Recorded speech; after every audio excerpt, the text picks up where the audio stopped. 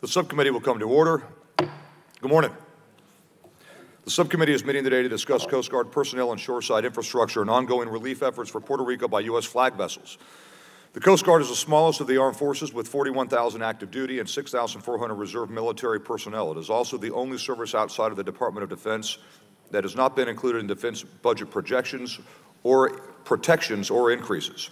In fact, the Coast Guard has seen budget reductions requiring the elimination of over 1,500 positions between fiscal years 2013 and 2015. The Commandant has publicly stated he would like to grow the Coast Guard's active duty workforce by 5,000 people over the next 5 years. Members, I believe, of this subcommittee would support the Commandant's request if sufficient detail were provided to the committee regarding the requirements for such growth and information on current operational missions which are undermanned.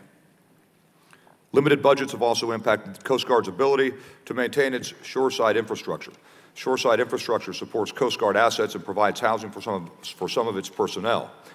Shoreside infrastructure needs have been pushed off due to budget trade-offs, but these needs cannot be ignored over the long term without having an impact on the infrastructure's ability to support incoming new assets and on the personnel that have to live in degrading facilities.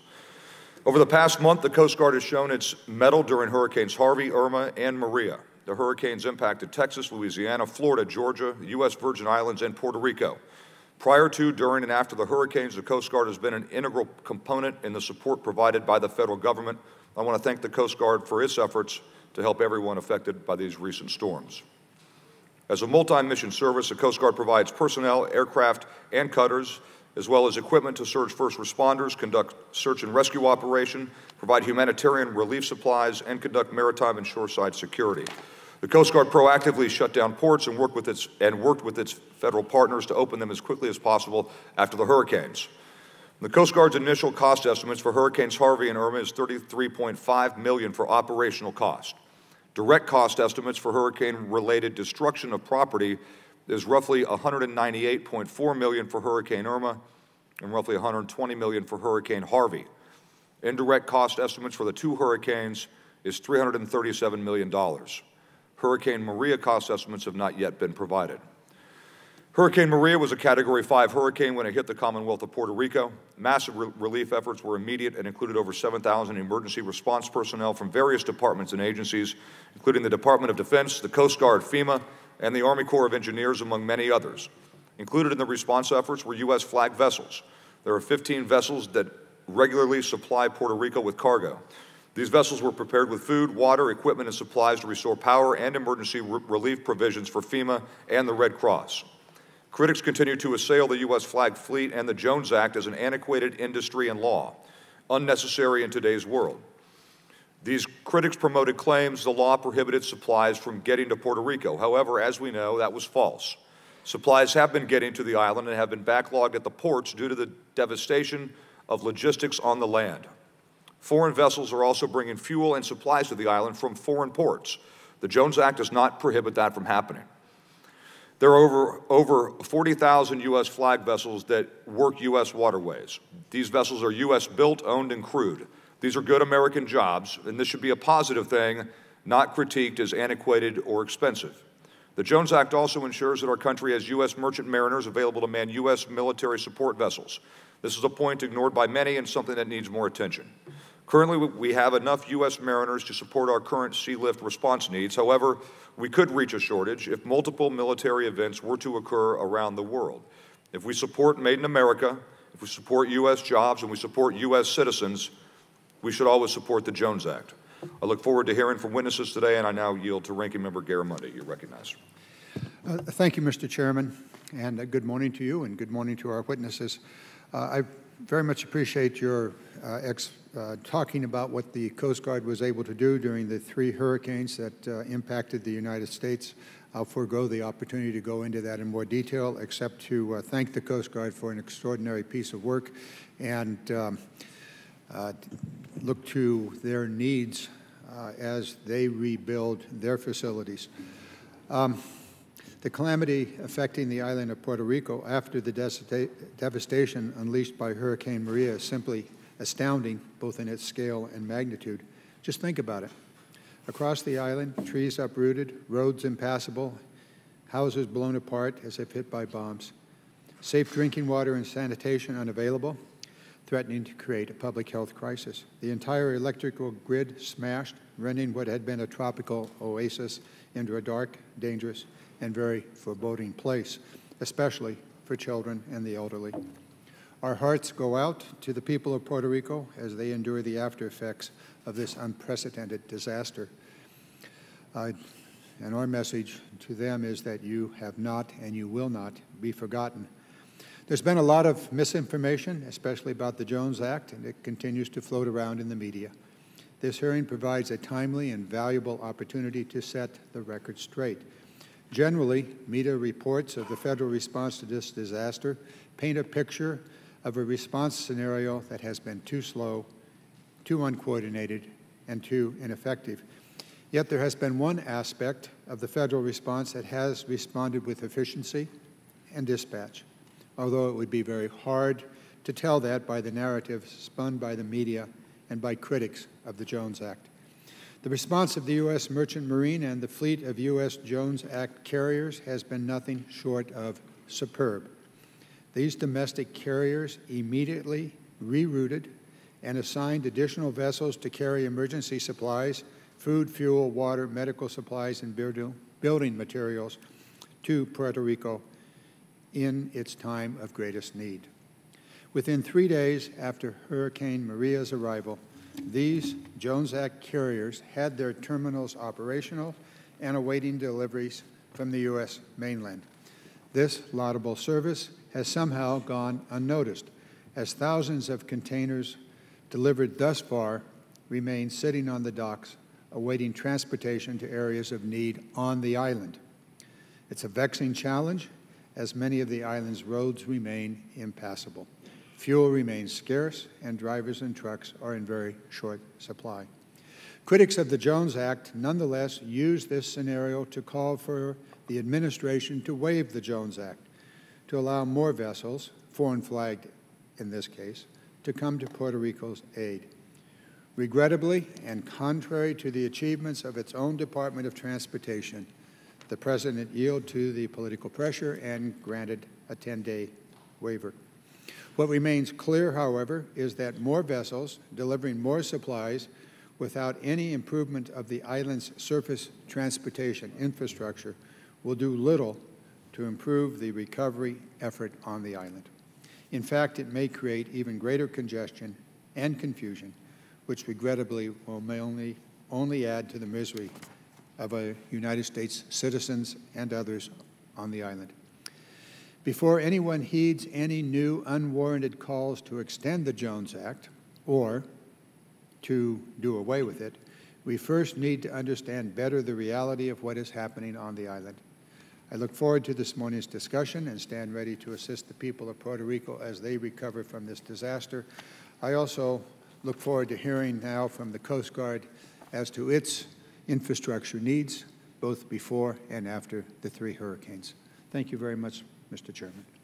Thank the ranking member. We'll have 2 panels of witnesses today. On the first panel, we will hear from the Coast Guard, Rear Admiral William Kelly, the Assistant Commandant for Human Resources, and Rear Admiral Melvin Bubolis, Assistant Commandant for Engineering and Logistics. Did I say your name right, Admiral?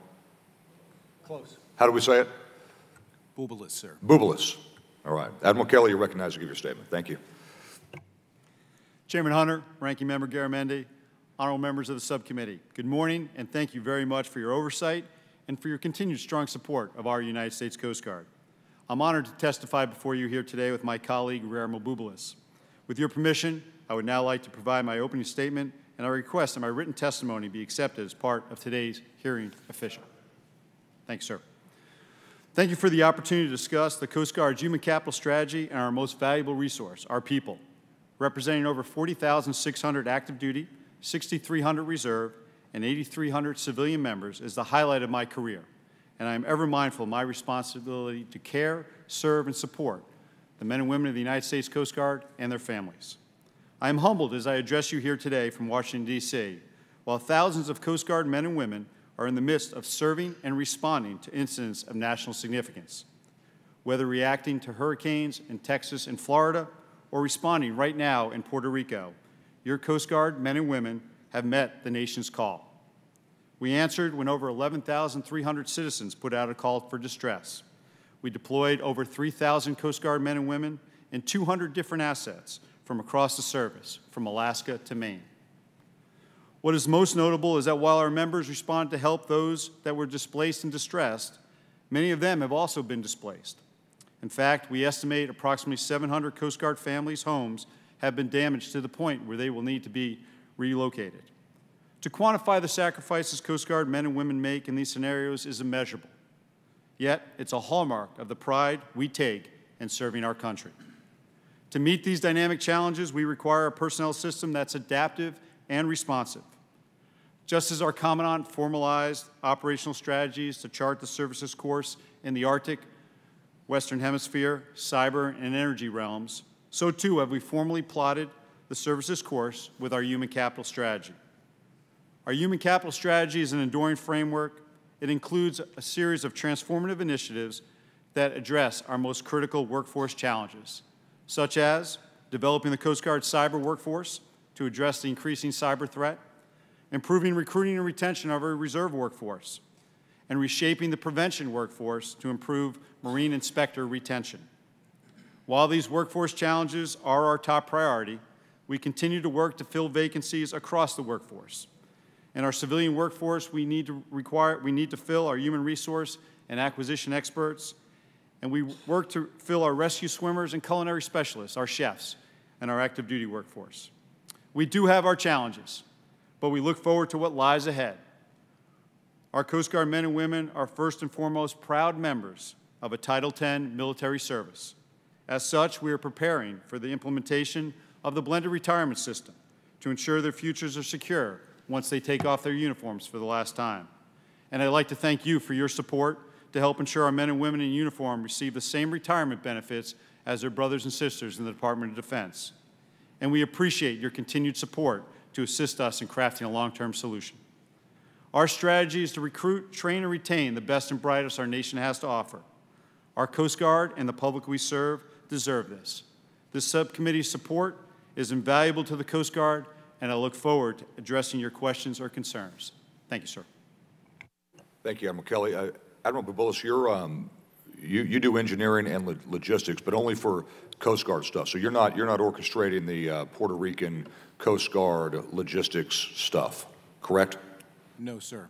So just Coast Guard infrastructure is what you specialize in? Correct. Okay, you're recognized. I just want to make that clear to my colleagues. Okay. Well, Chairman Hunter, Ranking Member Garamendi, members of the subcommittee, good morning, and thank you also for the opportunity to speak about the Coast Guard's ongoing engineering and logistics support for our shore infrastructure assets.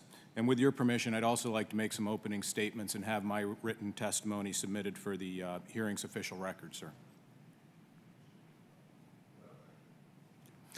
Thank you for your oversight and your continued support of our service. And I'm honored to represent the 5,000 military and civilian personnel dedicated to sustaining our aircraft, cutters, boats, and real property assets that serve our operational community, and especially the 500 professionals in our civil engineering program who support our entire $19.5 billion inventory of buildings, structures, and land. And as I speak, many of these men and women are providing critical repairs and support to enable around-the-clock Coast Guard operations in response to Hurricanes Harvey, Irma, and Maria.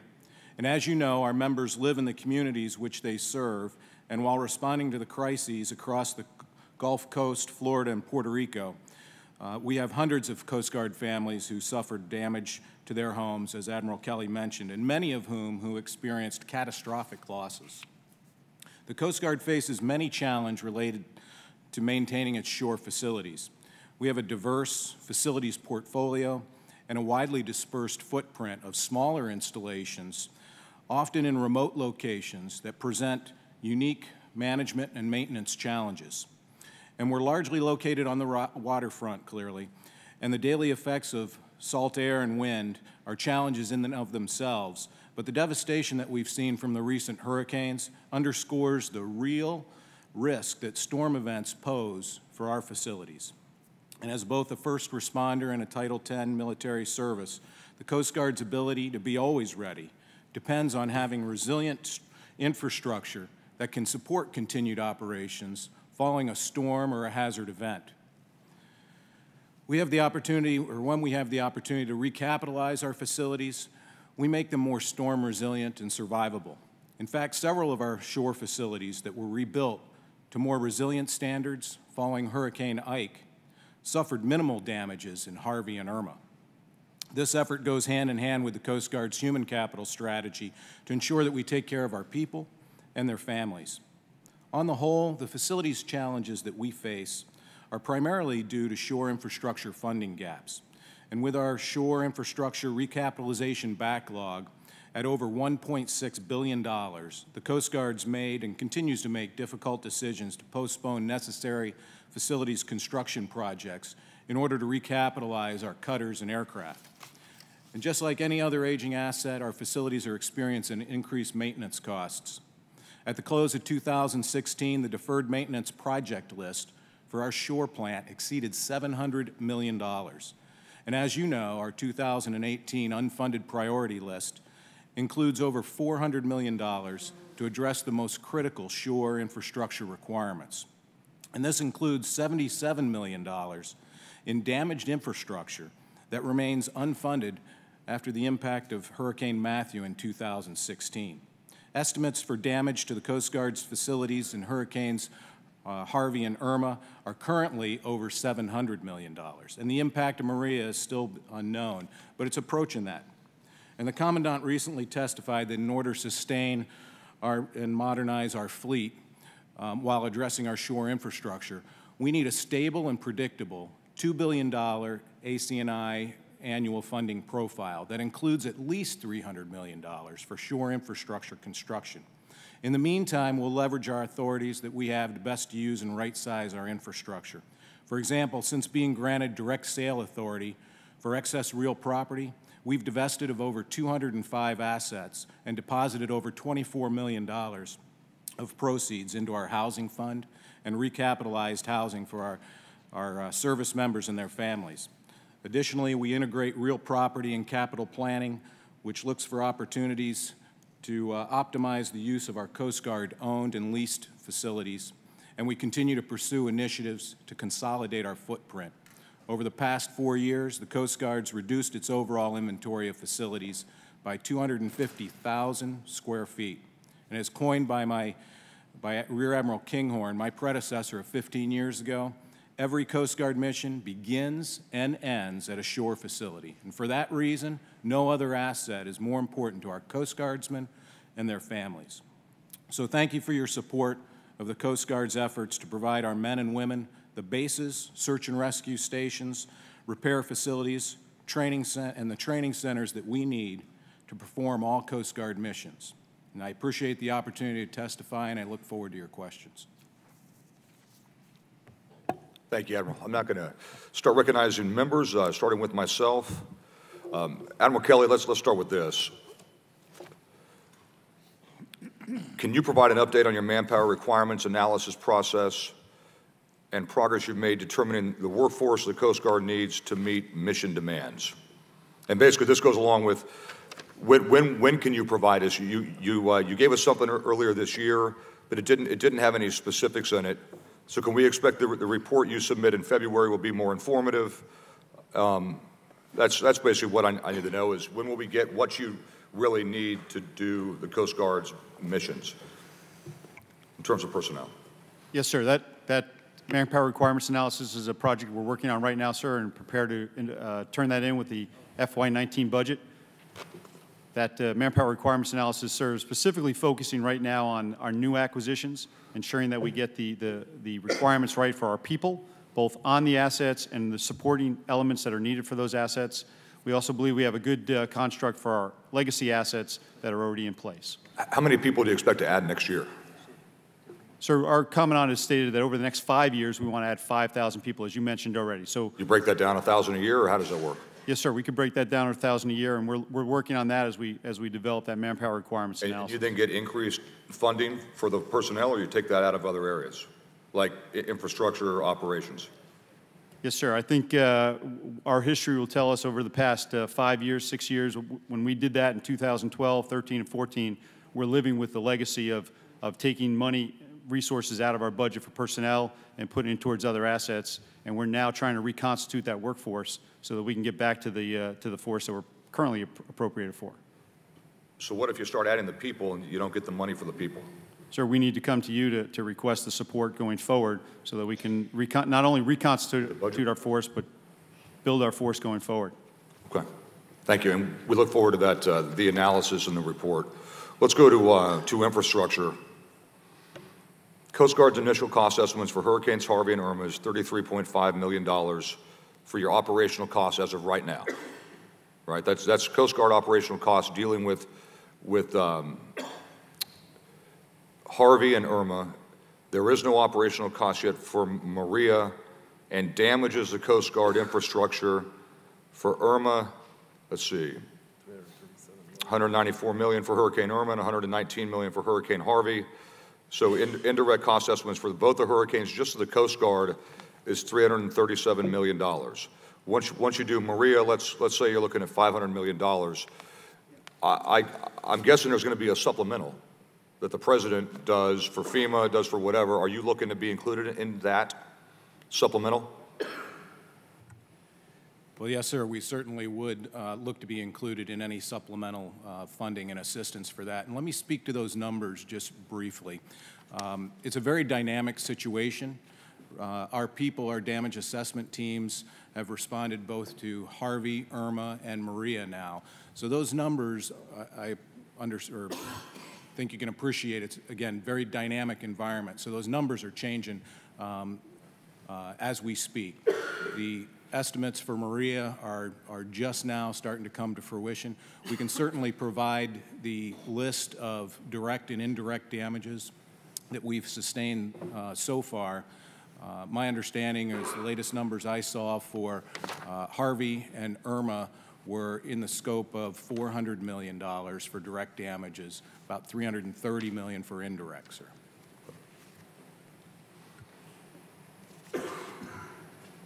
And you add in, if you add in the current infrastructure backlog of simply fixing things is $1.6 billion, right? That's just shore infrastructure that needs to be maintained and upgraded. Is that correct? That's our current backlog for recapitalization. And then $708 million for new construction is what the Coast Guard has said that they needed. Is that correct? We have $700 million in. But that's a maintenance backlog of $708 million. Construction backlogs. Okay, That's so you maintenance combine backlog for our maintenance backlog and construction backlog add up to $2.3 or $4 billion. Then you add in what might come from the hurricanes. You're looking at over $3 billion, which is a third of the entire Coast Guard budget that's now been affected by the hurricanes in your operations. Is there any? What are you thinking? Well, I think we have a substantial amount of damage that we need to address. No, but what are you thinking about? How are you going to get the money? You haven't been able to get it up till now, and now you've had the hurricanes that have exacerbated everything, especially shoreside infrastructure, right? So what are your plans on getting the money to do those things and the hurricane stuff? So you have your normal backlog without the hurricanes is over $2 billion. Then you got the hurricane stuff, which could add up to $1 billion when all is said and done. What's the plan? Well, the plan is to seek your assistance, of course. We certainly hope that some of the supplemental funding that may become available will help us address some of our infrastructure recapitalization needs and realize that some of those items that are on that unfunded priorities list and that shore backlog for construction may be some of the same facilities that incurred damage during the supplemental. So when Hurricane Matthew hit, how much did that cost the Coast Guard? Hurricane Matthew was, we sustained about $109 million worth of damage. I'd have to look at the exact. And you got how much?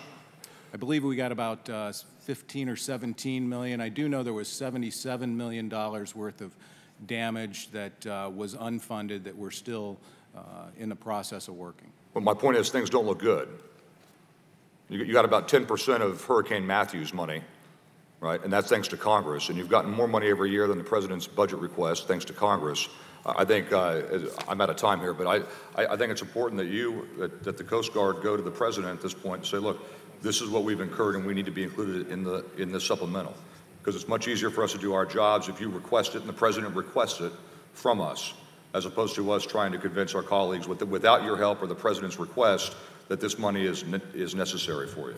Does that make sense? And so I would just really strongly urge you and hope that the money for this is included in the President's budget request when it comes out, when all is said and done for what FEMA needs and everything else, because there is no opportunity like the present to get caught up on this stuff. Sure, yes, sir. If you miss this, then who knows when the next slate of funding will come in to make up for it. Possibly, based on history, never. Sir. Right. And we've captured all of our damages. We're continuing to update those damage assessments, and we'll provide that through the department and any venue that we can to request consideration for supplemental funding, sir. Thank you very much. I yield now to the ranking member, Mr. Garamendi. Mr. Chairman, I want to follow up on the line of questioning you were working on. The supplemental appropriations relating to the 3 hurricanes will be moving through Congress. One has already moved through, and I don't believe there was anything in that for the Coast Guard. So that brings me to the point I want to make, in that the Coast Guard needs to tell us in very specific terms exactly what the needs are, both in terms of the personnel and the additional expenses that were directly associated with the 3 hurricanes, and also with the infrastructure. And it has to, in my view, it has to be facility by facility, and there has to be pictures. Lumping it all together doesn't really tell the story. We know that the Florida Keys were pretty well flattened. Certainly Puerto Rico is, and undoubtedly Coast Guard facilities on Puerto Rico were damaged. Similarly, Harvey. So very specific information, site by site. I was just looking at the Matthew information here, and there is some specific information by facility. But frankly, it doesn't mean anything without both a more explicit description of exactly what the damage was, and frankly, photos. The pictures tell 1,000 words, and we need that to drive home the necessity for the money to repair the facilities. Similarly, we must do this soon. And I use the word we, it's you and us. If we're going to be able to obtain the money for the repairs of the facilities, it is now, like now. The Congress will be moving forward on supplemental appropriations for Puerto Rico, probably more for Houston, and certainly Irma along the way. So I'm sure you're sending this information up through the Department of Homeland Security and OMB. It will undoubtedly find its way into a black hole and never see the light of day. But I'm asking you specifically now for that information for this committee and for our use in designing and forming the Coast Guard part of the supplemental appropriations. If you'd like to comment on that and how soon you can deliver that to us, it would be helpful, both on the personnel side and on the infrastructure side. Well, I can address the infrastructure side, Ranking Member Garamendi. Thank you for that. And I do have some pictures that I'd be happy to show, and I can speak to the details. So if we can get to the first slide, and I'll speak through or address each of these photos. And regarding the numbers and the listing of all the damages that we have, I'll provide that to you. We've got a list by unit, both for Harvey and Irma. And as I said, we're developing Maria estimates and assessing all the damage there, and we'll provide that to you. I'll also ensure that you get that unfunded priorities list. Are these your photos? They are. Can you flip through them quickly? This is Harvey damage, and you can see Port Aransas. That's one of our coastal search and rescue stations, small boat stations. There you can see the nature of the damage to the boathouse and the facility there. In fact, that facility is a total loss. Both the waterfront was damaged, so all the piers that the boats tie up to, the boathouse, and the station. Inoperable now. It's, we are doing some operations, but they're from trailers and from trailering boats and those types of activities. We can't operate out of that unit. Next. So here's Station Port O'Connor, another coastal station. That's the boathouse. You can see the roofs have been destroyed. There's also damage to the waterfront, and then there was wind and water intrusion into all of the facilities that are the shoreside facilities. So they all suffered significant damage. Next. Station Key West. Several stations there, Station Key West, Sector Key West, Marathon, and Islamorado housing were all damaged. I think we have some other pictures there, but that's the waterfront. This is the Marathon housing. You can see the roofs opened, water damage throughout, pretty much a total loss of all those facilities. Next. So this is Station San Juan. Both San Juan and Baranking, which is on the west coast of Puerto Rico, San Juan's on the east coast, was damaged. This is the roof was removed off of the operations center, so you can think of all the radios, all the communications, all flushed with water and basically unusable. We are still operating out of some of the portions of that building. Our repair teams have covered up the roofs to mitigate any further damage, but significant damage through there. Next. This is the Baranking Community Center. This is indicative of some of the housing damage that we have. The roof was removed there, and as you know, or you may know, that they've endured several inches of rain since those events, so it just continues to incur more water and wind damage. Next. Now, this is important because, as I mentioned in my previous opening statement, when we get an opportunity to rebuild, and this supplemental funding could be that opportunity, we always seek to rebuild to more resilient standards to really harden our infrastructure. What you see up here is OPBAT, our hangar facility in Great Inagua, and then Station Sabine. So Station Sabine was on the coast of Texas, and that was rebuilt after Ike to more resilient standards.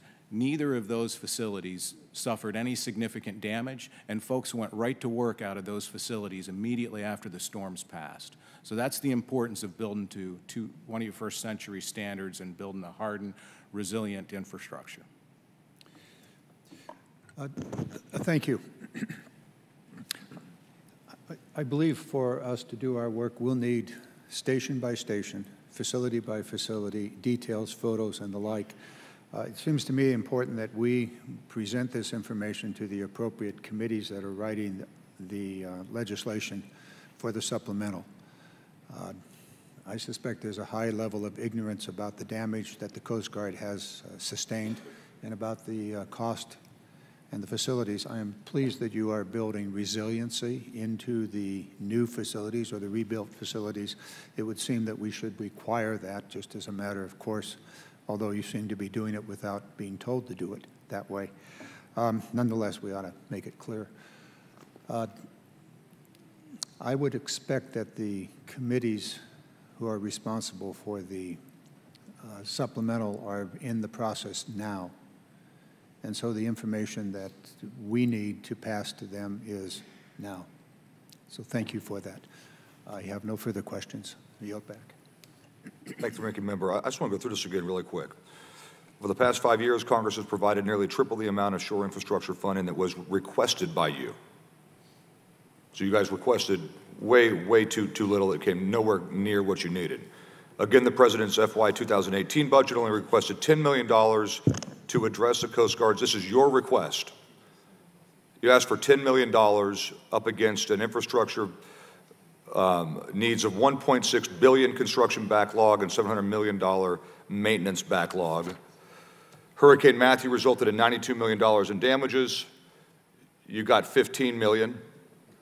And you've included no funding request for the FY 17 to 21 capital investment plan to rehabilitate housing for Coast Guard service members. You're showing us the housing, yet you requested no money for that in your last budget request. So unless you're asking for these things, they're not going to be wished upon you by the fairy god Congress, unless you're actually asking us for it. And that's the only way that you're going to get it, I think, is if you ask and make sure that that's in the president's budget. That I yield to the gentleman from Louisiana, Mr. Graves. I'm going to defer to the gentleman from Alaska for a first round of questions. Look at that. That's called kissing up to seniority. That's called. Let me be very clear. It's exactly what it is. That's what Smart move. That's what you call a Graves snapper. Anyway, Mr. Chairman, you've covered most of the things that I'd like to talk about, and I know we're sort of reprimanding the gentleman at the witness stand. I believe very strongly. I know what you have to do. I've been here a long, long time, serving this committee a long time, and with the Coast Guard when it used to be in the other committee. You're requested to request a certain amount of dollars by the president and by Mr. Mulvaney. I think a good visit by one of your underlings, if you'd like to sit down and have a drink in my office would be very helpful.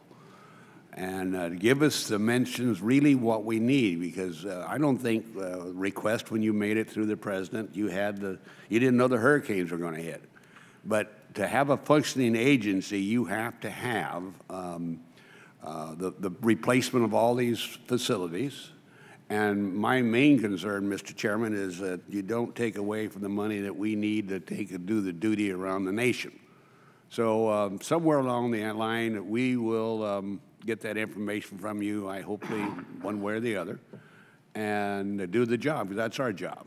I've always said the president does not write the budget. We write the budget.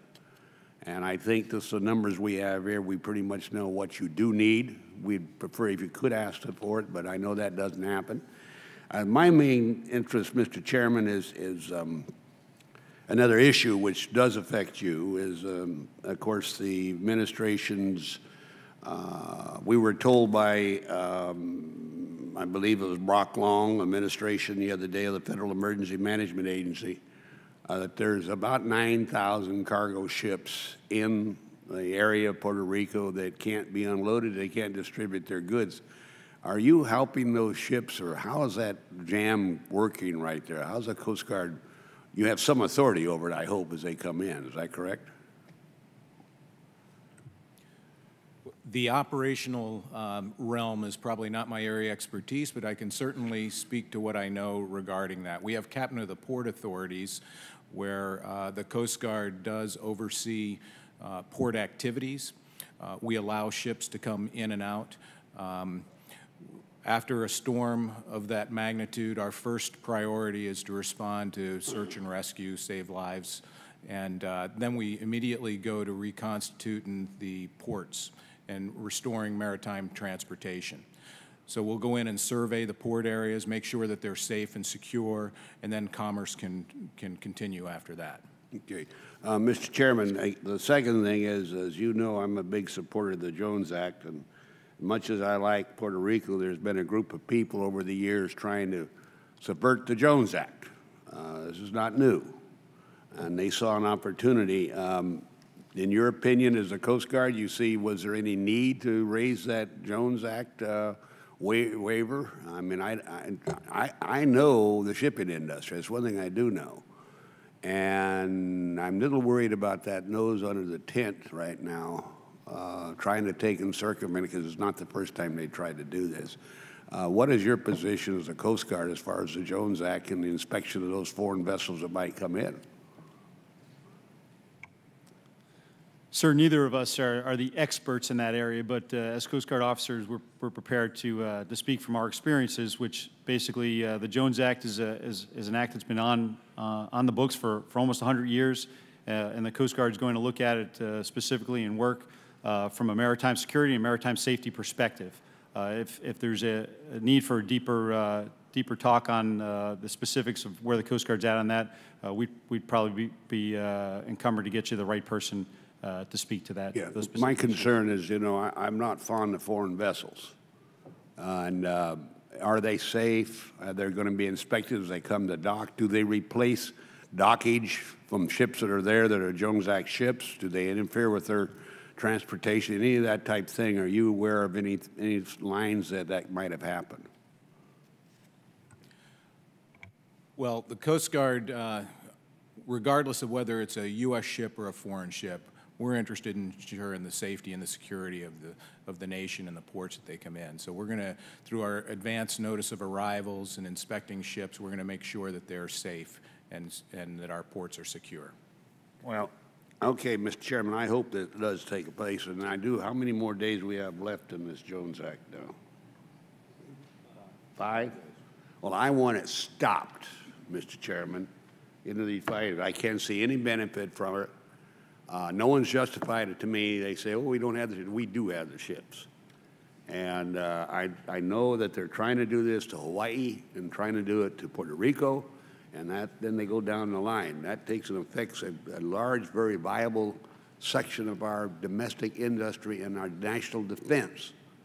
The Jones Act's a great deal of that. So, Mr. Chairman, at that, I don't have any more time left. I have no more questions. Thank you for doing your job, Admirals, and try to, you know, like I say, I'd love to have we can have coffee if you don't have a drink. Just sit in the office, we'll discuss a few things. And I got some great stories to tell you, too. Thank you. He does have some great stories. Thank the chairman. Mr. Graves is recognized.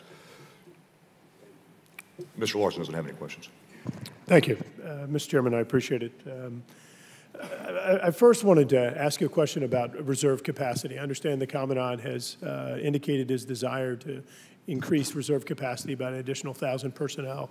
Can you explain where that additional capacity will augment your existing full-time folks? Yes, sir. So right now we have 6,300 reserve members in our force. We're authorized 7,000. The Commandant has gone on record to increase the reserves to 8,100.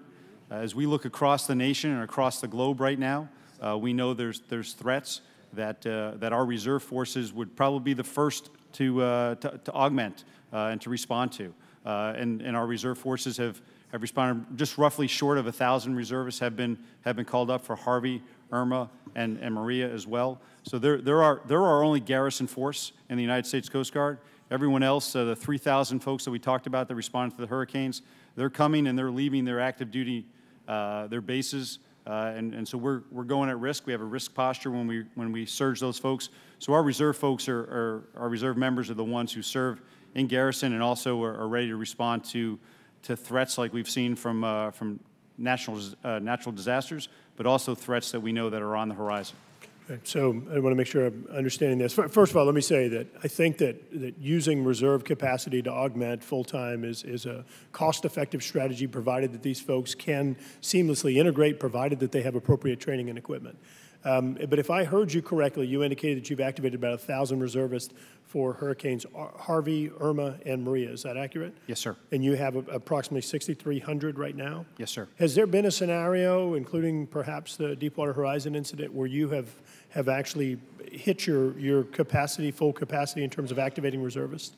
Yes, sir. On Deepwater Horizon, we were almost to the point where we were tapped out.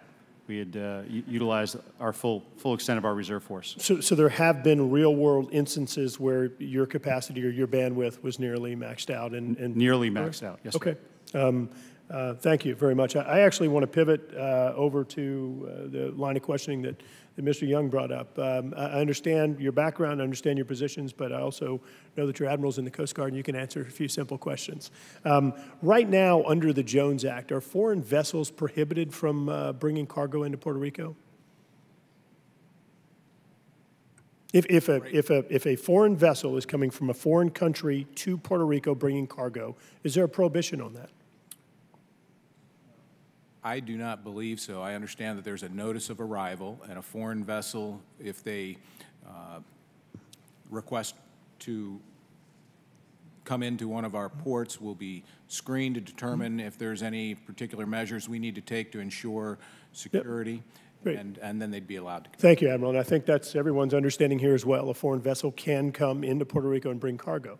It's my understanding also that I think as of last week, there were over 9,000 containers that were sitting at port facilities in Puerto Rico.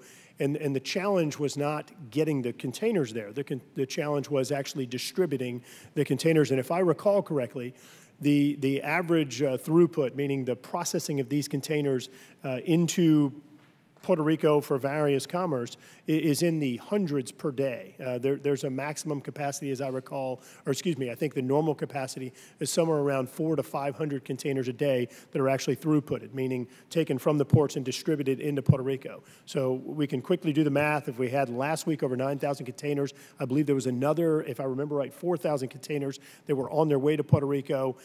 You can do the math, and even if their logistical system, their transportation system were operating optimally, you would still be looking at several days before that capacity could be distributed. So I am concerned that some folks believed that by waiving the Jones Act for 10 days, we were going to provide some immediate relief to the logistical challenge of getting the relief supplies distributed around Puerto Rico, and I believe that it's very clear that that's not the case.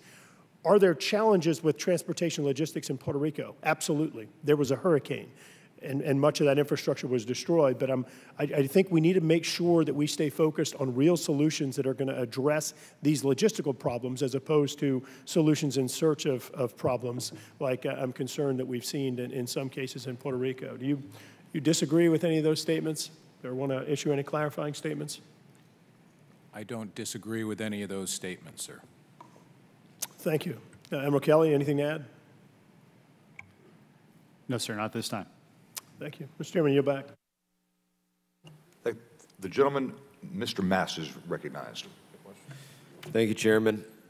You know, I think there's probably not one of us in this entire body that doesn't want you all to be mission ready.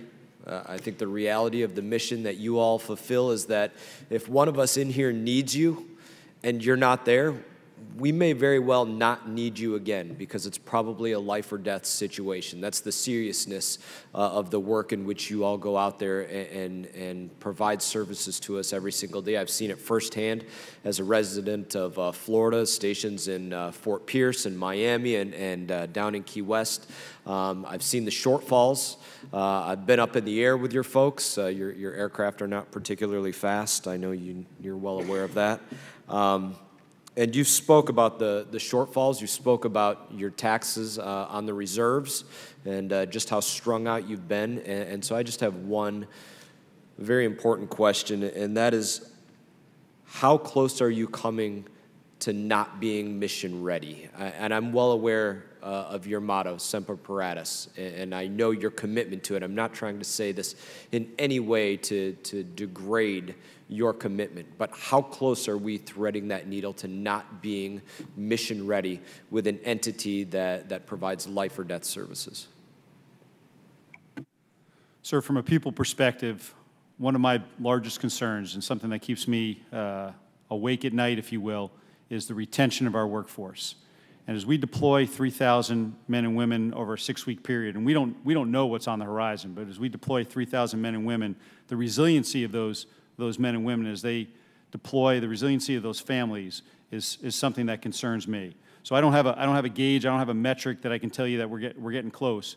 But 30 years of experience would tell me that as we continue to do this, as we continue to stress our folks, the resiliency of our people and our ability to retain the talent that we have concerns me greatly. I'll speak to that also from perhaps a little operational perspective and then from the facilities side. So I've spent about 20 years flying search and rescue helicopters, C-130s. Was actually stationed as a commanding officer in Barranquín from 2000, that's in Puerto Rico, from 2008 to 11. And I appreciate that, that Mr. Mast, you understand the nature of our services and when they're in need. It's something I've been very proud of, being able to serve the nation in that capacity. From the facilities side or from the organizational side, look, we are always going to respond. That's where our heart is. And every person in the Coast Guard has that mission focus. We'll turn ourselves inside out to work through the budget limitations that we have to ensure that we maintain frontline readiness. That's why we make the difficult decisions that we have to do to prioritize recapitalizing our cutters and our aircraft to make sure that we can meet that mission and we can keep our people safe and give them good equipment to operate with. Where we're going to assume some risk or accept some risk is on the facilities side. And Mr. Young, we talked about the budget. I think we know the game that we play with communicating the budget and working the budget. But our Commandant has gone on record. We have seen since the Budget Control Act that we've experienced a 10% decrease in our buying power over the last 5 to 7 years. Commandant's gone on record that we need to see a 5% increase in our operations and maintenance funding just to restore our buying capability. He's also said that we needed to have a $2 billion AC&I funding profile and a stable and predictable funding profile. That's the way that we can deliver goods and services to the nation with good stewardship. This flexible budget, continuing resolutions, just affects the way that we can execute acquisitions and award contracts and whatnot. And with a $2 billion AC&I budget, we need $300 million recurring for facilities infrastructure. So where we're going to accept those risks is on the facilities side, and that affects our people and ties right into what Admiral Kelly was talking about. To retain good quality people that are going to put their lives on the line for others, you've got to treat them well. You can't have them in shabby homes, in terrible stations. And when you get impacted with hurricane damage, it's got to be rebuilt. And that's a burden that I will carry. Thank you. Thank you, gentlemen. Thank you, Chairman. Yield back. Thank the gentleman. The ranking member of the full committee, Mr. DeFazio, is recognized. Thank you, Mr. Chairman. I regret I was delayed, but I was dealing with NAFTA issues and Mexican trucks, which I think might have some support with members of this committee. Admiral Kelly, as I understand it, you're the sort of personnel guy. Have you redeployed people from around the country, down into that region, and how much has it interrupted your other activities around the nation, and what sorts of extraordinary overtime are people putting in here? Yes, sir. We've deployed just roughly 3,000 men and women, active duty, reserve, and civilians to Texas, along the Gulf Coast, Florida, and now to Puerto Rico. We've deployed those folks from everywhere from Maine to Alaska, sir, along with their units. The cost of doing that, as my colleague already stated, we'll never put search and rescue, and we'll never put our frontline missions at risk. But the cost of doing that is the maintenance of our equipment and the maintenance of our people long term, sir. Okay, so that will be part of when you quantify the physical damage. You'll add in also perhaps costs that relate to this, that extra deployment and those costs? Yes, sir. I can speak already. Just from a travel perspective, we've already exceeded $1 million in what we've had to do with sending people right. TDY to support. You know, I've been critical of the Coast Guard in one respect on these issues, which is you're always too nice. And I'm pleased to hear you're being a little bit more assertive about your unmet needs. I mean, you were already suffering a couple of $1 billion or so in terms of deferred capital investment, as I understand it, and now we're looking at these damages. And I would hope that you would ask for a very, very robust number, and not, and I think Admiral Z has been getting more and more outspoken on this. I mean, you just need to tell us what you really need to fully mitigate all the additional costs because of these 3 hurricanes. And we'll help you fight for it. And I hope I can get that commitment. Yes, sir. And I think the Commandant going on record for the 5,000 men and women that we need in our service over the next 5 years is a clear statement, maybe a visionary statement on his part with regards to our ability to respond to contingency response across the nation and around the globe. Great. I think, and I don't know whether either of you would be comfortable addressing this issue, but it does relate to your day-to-day activities. There's been a lot of talk about the need to waive the Jones Act. On the other hand, I have been in touch with Jones Act companies who are you know, they've made major investments with the idea of continuing to serve Puerto Rico. And you know, is there, I just heard one of our colleagues on the floor talking about we had to have a permanent waiver for the movement of fuel to Puerto Rico. Is there a shortage of tonnage to serve Puerto Rico? I mean, what we're hearing is containers are piled up on the docks virtually to the capacity of those areas, and they just can't get them distributed. Can either of you address that, or? Sir, I would submit that neither of us are probably the best Okay. the best officers to address that. Okay, well, that's fine, but I just wanted to see if we could get some response out of you, but. Yes, sir. I've sailed in and out of the Port of San Juan and Aguadilla, and my colleague has been commanding officer down there for 3 years, but to that specific question, sir, probably not the right. Okay, all right, don't want to put you on the spot. Thank you, Mr. Chairman. Thank the ranking member. Gentlemen, thank you. I would just ask here in the end that you give, and if they do a supplemental, that's almost all appropriations, right? I mean, that is appropriate. It's not going to go through any authorization committee unless you do something like the oil, it affects the Oil Pollution Act or vessel safety, and then we might get a say in it here in this committee. Yes, Admiral. So, Chairman Hunter, I appreciate that. And one thing I would like to qualify, because we did get some supplemental funding from Hurricane Matthew, but it's important. Well, you got, hang on. I mean, if you want to call it that, you got how much? 15 million, and you requested 100, roughly? Well, I just want to make a point, which I think is important as you go forward to support any supplemental activities. So after Matthew, I think we had limited term funding. I think it expired in 18 months or so. So as we approach supplemental funding, it's important the characterization of the funding, because you can imagine the scope of impact that we're talking about really needs to be ACNI type funding or 5-year money that gives us time to plan and contract so that we can affect those repairs.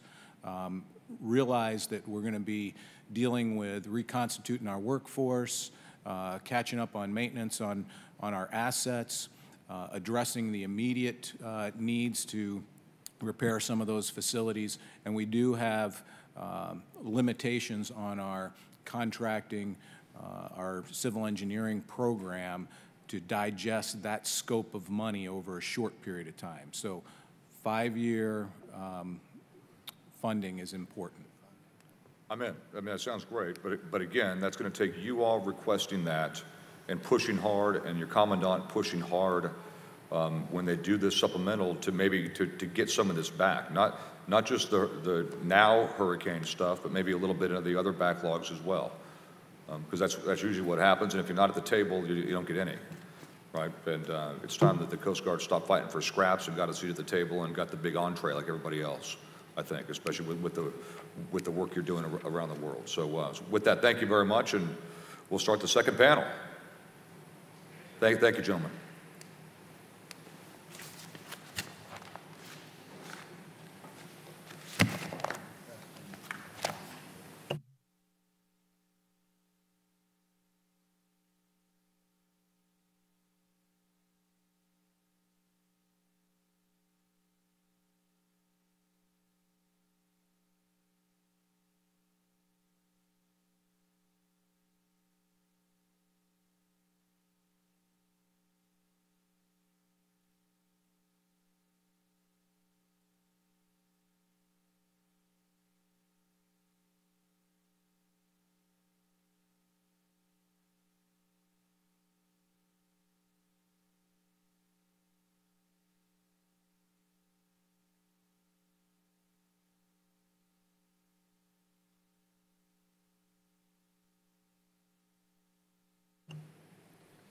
All right, gentlemen, great to see you again. Thanks for being here. This is an official hearing, as you might have guessed, compared to last week's listening session.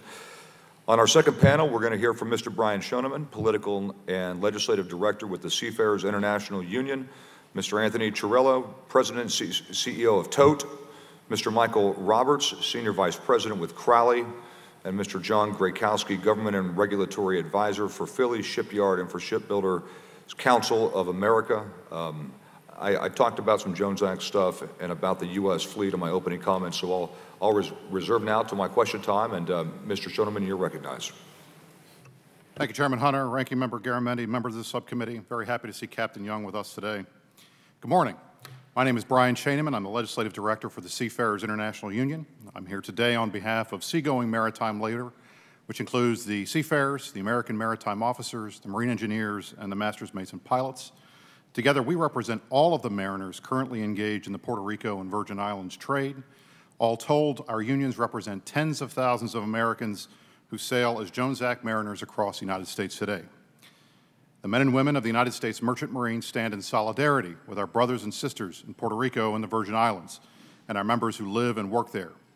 We remain committed to working with our operators, with the federal government, and the many, many others who are working right now to bring critical supplies of food, medicine, water, and fuel to those in need in Puerto Rico and in the Virgin Islands. Now, despite the misinformation that has spread like a disease throughout both the mainstream media and through social media, maritime labor knows, and we know this firsthand, the critical role that the Jones Act plays in keeping America safe, ensuring our economic, homeland, and national security. Our members have been serving Puerto Rico for more than half a century. Each of our unions has a presence in Puerto Rico, and 2 of our unions have facilities there. Between the 4 of us, our unions represent hundreds of Puerto Ricans and their families, and the SIU represents over 2,600 men and women in the Virgin Islands alone. We have been doing our part from the beginning of this crisis in Puerto Rico and in the Virgin Islands to help them recover, because these are our friends, they're our family, they're our fellow American citizens, and they need our help. They have not been forgotten. The United States Merchant Marine has braved countless hazards over the centuries, from hurricanes to hostile warships, to deliver the goods to our troops and to people around the world whenever and wherever needed, and today is no different. Make no mistake, maritime labor has never, not once, opposed a waiver of the Jones Act in an emergency when there were not enough ships or mariners to handle the job. We have never let a ship sail shorthanded. At the same time, we have never been willing to support waivers of the Jones Act that were unnecessary. To be clear, the Jones Act is not impeding relief efforts in Puerto Rico right now, and it never was. It's not forcing aid to be turned away. It's not slowing down efforts to get relief supplies to people. Foreign flag ships with cargo from ports outside the United States are and always have been allowed entry to Puerto Rico. The claim that the Jones Act is impeding relief efforts is a lie. No matter how many times those bought and paid for academics, the folks on the news want to repeat it, it's still a lie. The amount of fake news that we have seen around the Jones Act during this crisis has been staggering. It is critical that Congress not act rashly in response to this disaster. Some of the proposals being made, whether for long-term waivers of the Jones Act or for a permanent exception for Puerto Rico, are foolhardy and misguided at best and blatantly anti-American opportunism at worst. These legislative proposals would have severe and drastic consequences not only for Puerto Rico but for the entire United States. Both would be unprecedented, and neither should be considered seriously without significant congressional oversight and a better understanding of the potential impacts of such a drastic change to literally centuries of fundamental American maritime law. We urge Congress to exercise due diligence in fact-finding and beware of this false information, misinformation, and the claims that are being propagated by the anti-Jones Act agitators who are, as they always do, attempting to hijack this crisis to further their political agenda. We also ask that a full accounting be made at the end of the temporary 10-day waiver the President granted last week so that we can know what the actual impact of this waiver was, if any. Finally, we ask that Congress continue to stand with us in bipartisan support of the Jones Act. Maritime labor, alongside our colleagues, remain committed to doing everything in our power to help our fellow Americans in Puerto Rico and the Virgin Islands through the aftermath of these devastating storms. We were here before, we will be there now, we will be there in the future.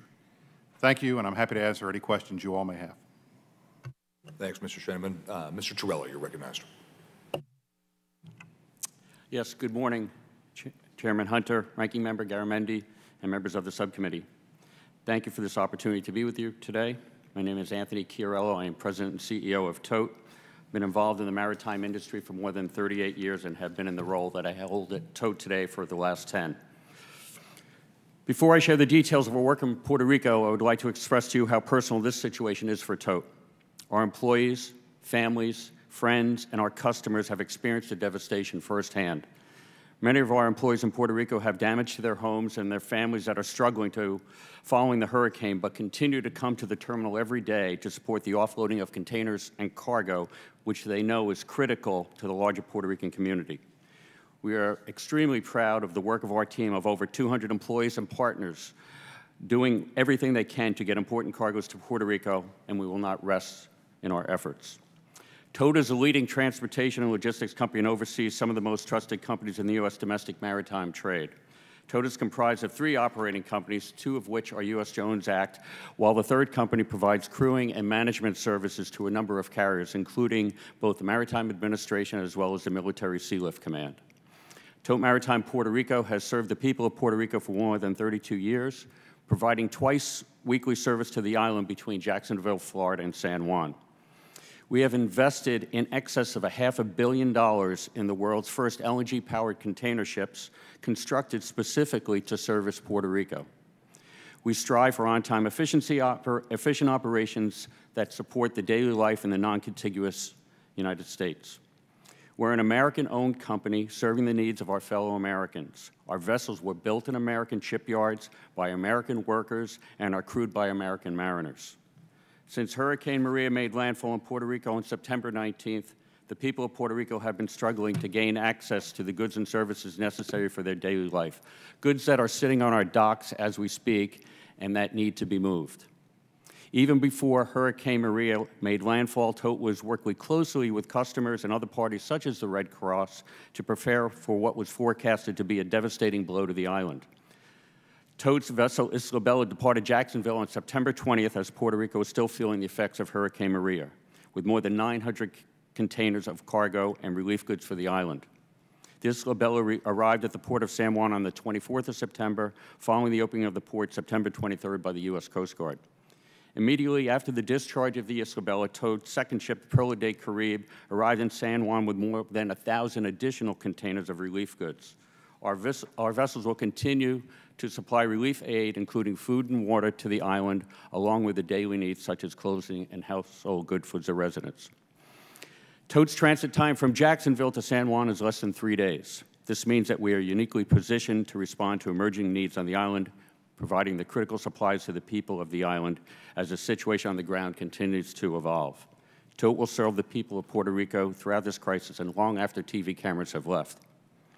Despite news and misinformation about the Jones Act that was referenced earlier, American companies like Tote have ample capacity to ship supplies to Puerto Rico. This has to be understood. The challenges are not with the maritime industry getting the goods to the island. The challenge is distributing goods throughout the island communities.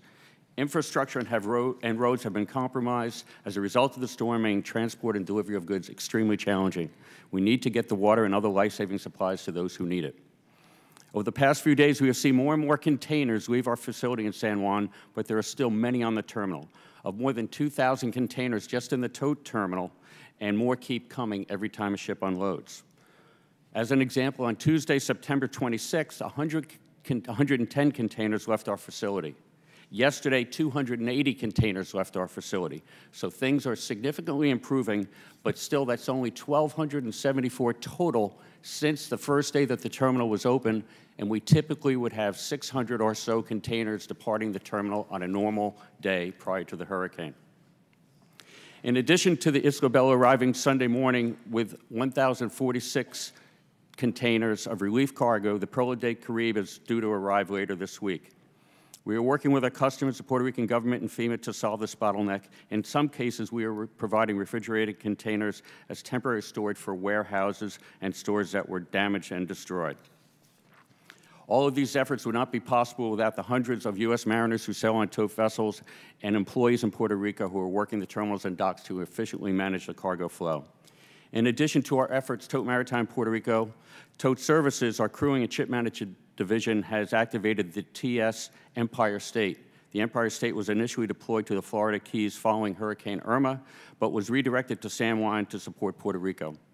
The Empire State arrived in Puerto Rico on Sunday. She is able to house more than 600 relief and recovery workers and will provide critical support for the island in the coming weeks.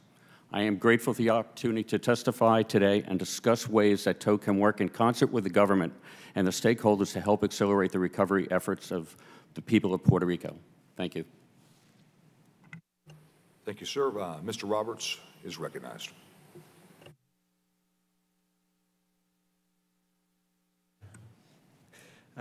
Good morning, Chairman Hunter, Ranking Member Garamendi, and members of the subcommittee. It's good to see you, Mr. Young. Thank you for holding this hearing and inviting me here today to testify on behalf of Crowley. I would ask that my written statement be included in the record, and I will try and summarize some of the main points out of that statement, really focusing on the commitment of Crowley to Puerto Rico, our involvement in the response effort following the hurricane and on an ongoing basis, the Jones Act waiver, and then the arguments made by opponents of American maritime workers in response to these events. Crowley's dedication to Puerto Rico is illustrated by, it's been serving Puerto Rico for more than 60 years. We have a $600 million capital investment nearing completion. That includes vessels built in the United States, including by 160 Puerto Rican workers in Mississippi. They'll, of course, be crewed by American mariners, many of whom live in Puerto Rico, as well as Florida and other states. Our terminal investment, which is entirely funded by Crowley, is one of the largest infrastructure projects on the island in the past year. Crowley is also very actively involved with FEMA in responding to Hurricane Maria. We have, as of yesterday, we've delivered more than 2,700 loads, equal to about 7,000 standard shipping units. Since the port was reopened September 23. By the end of next week, we will have about 7,500 loads. This is Crowley alone. This includes 3,200 loads for FEMA. FEMA cargo is a mix of water, MREs, generators, tarps, and other items, along with rolling stock. Yesterday, we delivered 125 loaded fuel trucks off the barge, and they were met by 125 truck drivers that were flown into the island, and distribution got underway immediately. The story, as has been discussed this morning, the story last week was that loads of cargo were getting off the ships and to our terminals much faster than they were needed, than they were being dispatched off the terminal and sent to where the supplies were actually needed. While this is frustrating, it was not surprising. Damage to the port was minimal. So our dock workers could unload vessels quickly, and they did a great job. In contrast, the next links in the supply chain were severely damaged. Roads were impassable, power lines were down, people had to get their family situations squared away before returning to work. Trucking needs were skyrocketing, while the tractors and the drivers and the diesel fuel in particular have been in short supply. So hopefully what we delivered yesterday will start to make a difference. Businesses couldn't open to receive cargo because of hurricane damage. So the net effect of this is that with the exception of the FEMA loads, commercial cargo has been stacking up on the marine terminal. Normally we would have about 900 loads on the terminal waiting for dispatch. We have more than 4 times that amount today, plus another 1,800 loads that have been dispatched but not returned. Our normal gate dispatch time is 400 to 500 loads a day. And until the middle of last week, we were in the double digits. We're now less than half of our normal rate today. So looking ahead, at least for the next week or so, the story of terminal congestion is likely to get worse before it gets better, given the continuing flow of vessels delivering cargo to the terminal and the relatively slow pace of dispatch off the terminal into the island. Again, I would emphasize that FEMA loads are moving quickly. FEMA is doing a great job of trying to find creative ways to solve these problems. For example, they've worked with the Puerto Rican government to buy commercial loads of food, dry food items that could then be distributed throughout the island. We have almost 1,000 of those loads sitting on our terminal now. So progress is being made, creativity is being applied. As has been discussed, the Jones Act waiver will not help. Bringing cargo to the island is not the issue. Getting cargo off the terminal and where it's needed has been the bottleneck. Let me end there and say that the attacks that have been made on the Jones Act in connection with this disaster are unfortunate. The mistruths are abundant, and it's a missed opportunity for those who really care about Puerto Rico, because they need to be talking about the funding that's going to be needed to repair the damage and put the infrastructure back in place. And the more time that's wasted worrying about the Jones Act is just wasted time. So I thank the committee for the opportunity to testify and look forward to your questions. Thank you for the testimony.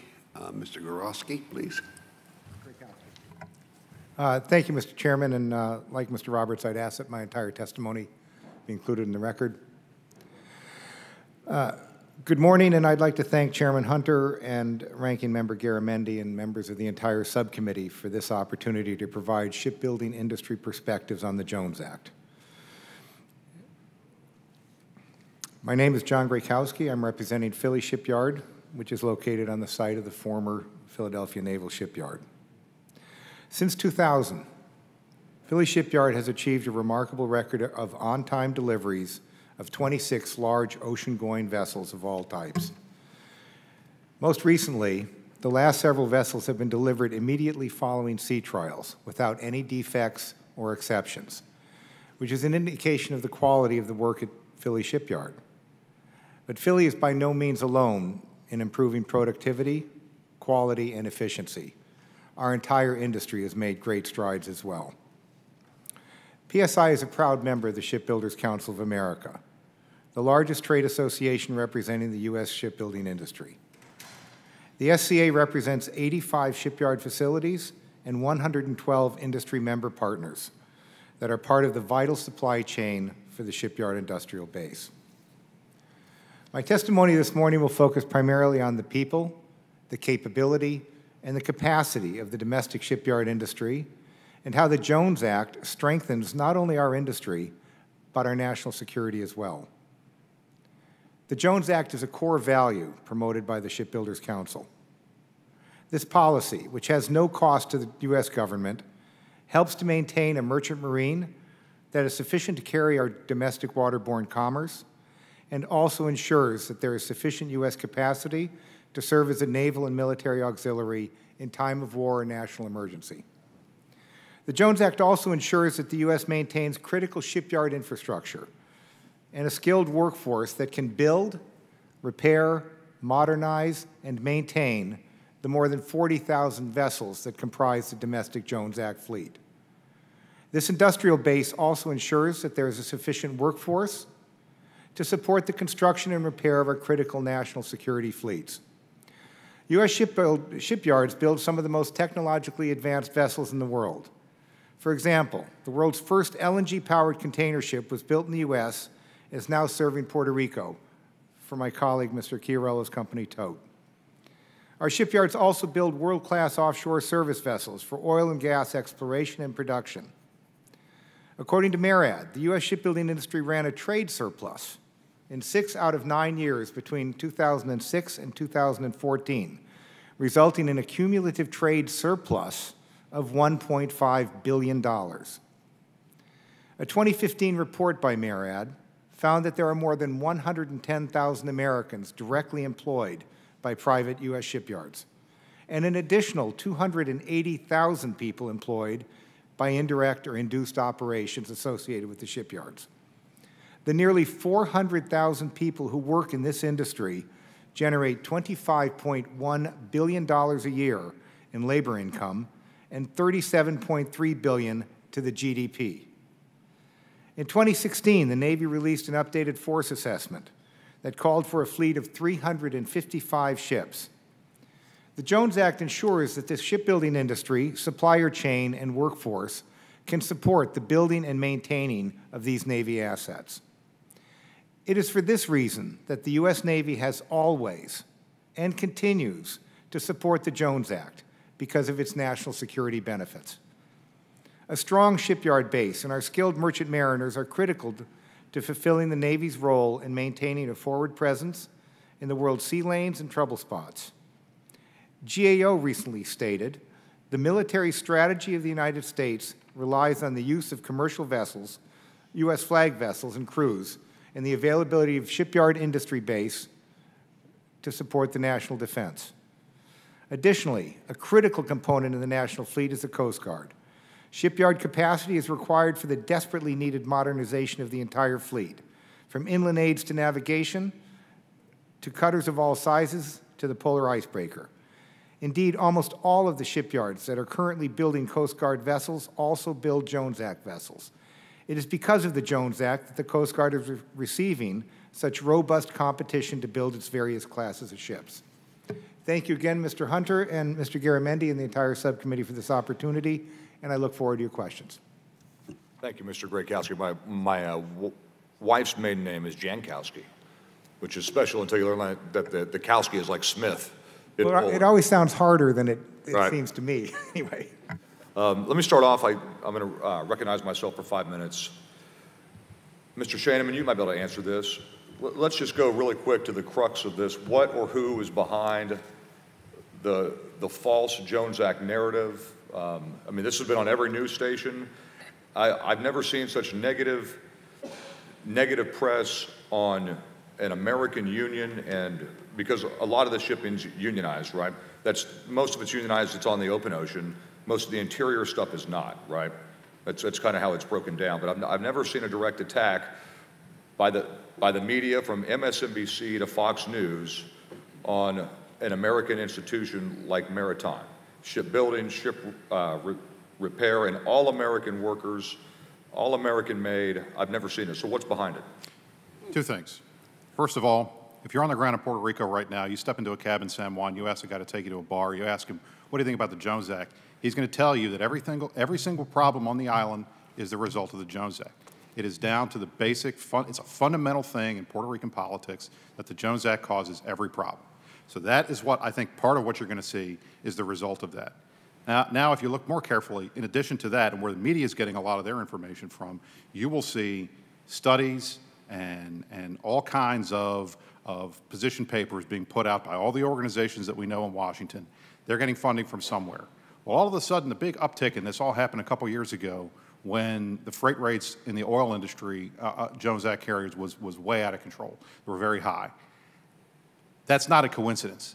So in my opinion, you've got Puerto Ricans on the ground who believe that this is the result of the Jones Act is causing all the problems on the island, increasing costs, which is not true. And on the other side, you have the oil interests who are trying to get rid of this as a protectionist program and kill it because it's a union program, they claim, and that it's costing them all kinds of money on the other side. The perfect storm then results, you've got folks on the left and the right, Democratic Party and the Republican Party, all piling onto the Jones Act. They're all putting out false information to make their cases better. And the reality is you guys are being confronted with problems that don't exist, issues that don't exist, with bad information that's getting pushed out on a daily basis and bad information that keeps getting repeated. And every time the lie is repeated, it becomes more and more factual in the minds of people out there. We've been desperately trying to correct the record on all of these issues. And I'll tell you that the amount of things we've been hearing that are just flat out lies, they're wrong, they're not true, that are constantly repeated is out of control. I get told on a daily basis that the Jones Act prohibits foreign ships from ever even touching in Puerto Rico. That's insane. That's completely untrue. Foreign ships, GAO did a study in 2011, 2/3 of the vessel calls in Puerto Rico were from foreign flagships. The vast majority of the fuel that's being transported to Puerto Rico right now is being done on foreign ships coming from foreign ports. There's never been an issue with the Jones Act stopping ships from coming to Puerto Rico. The same in terms of cargo. Mr. Chairman, come anywhere. Let me interrupt you really quick. There's two things I want to get to before my time's out. Two really important things. MARAD is not sitting here today. They opted out of this. But we have a statement from MARAD, and this was a day before the White House waived the Jones Act. So President Trump went very anti-Trump by waiving the Jones Act. He went anti-American worker, anti-American made, and basically sold out to Wall Street and big corporate interests that don't want American made. Wall Street's happy to have jobs anywhere that aren't here in the U.S. That's, for the most part, that's what Wall Street likes.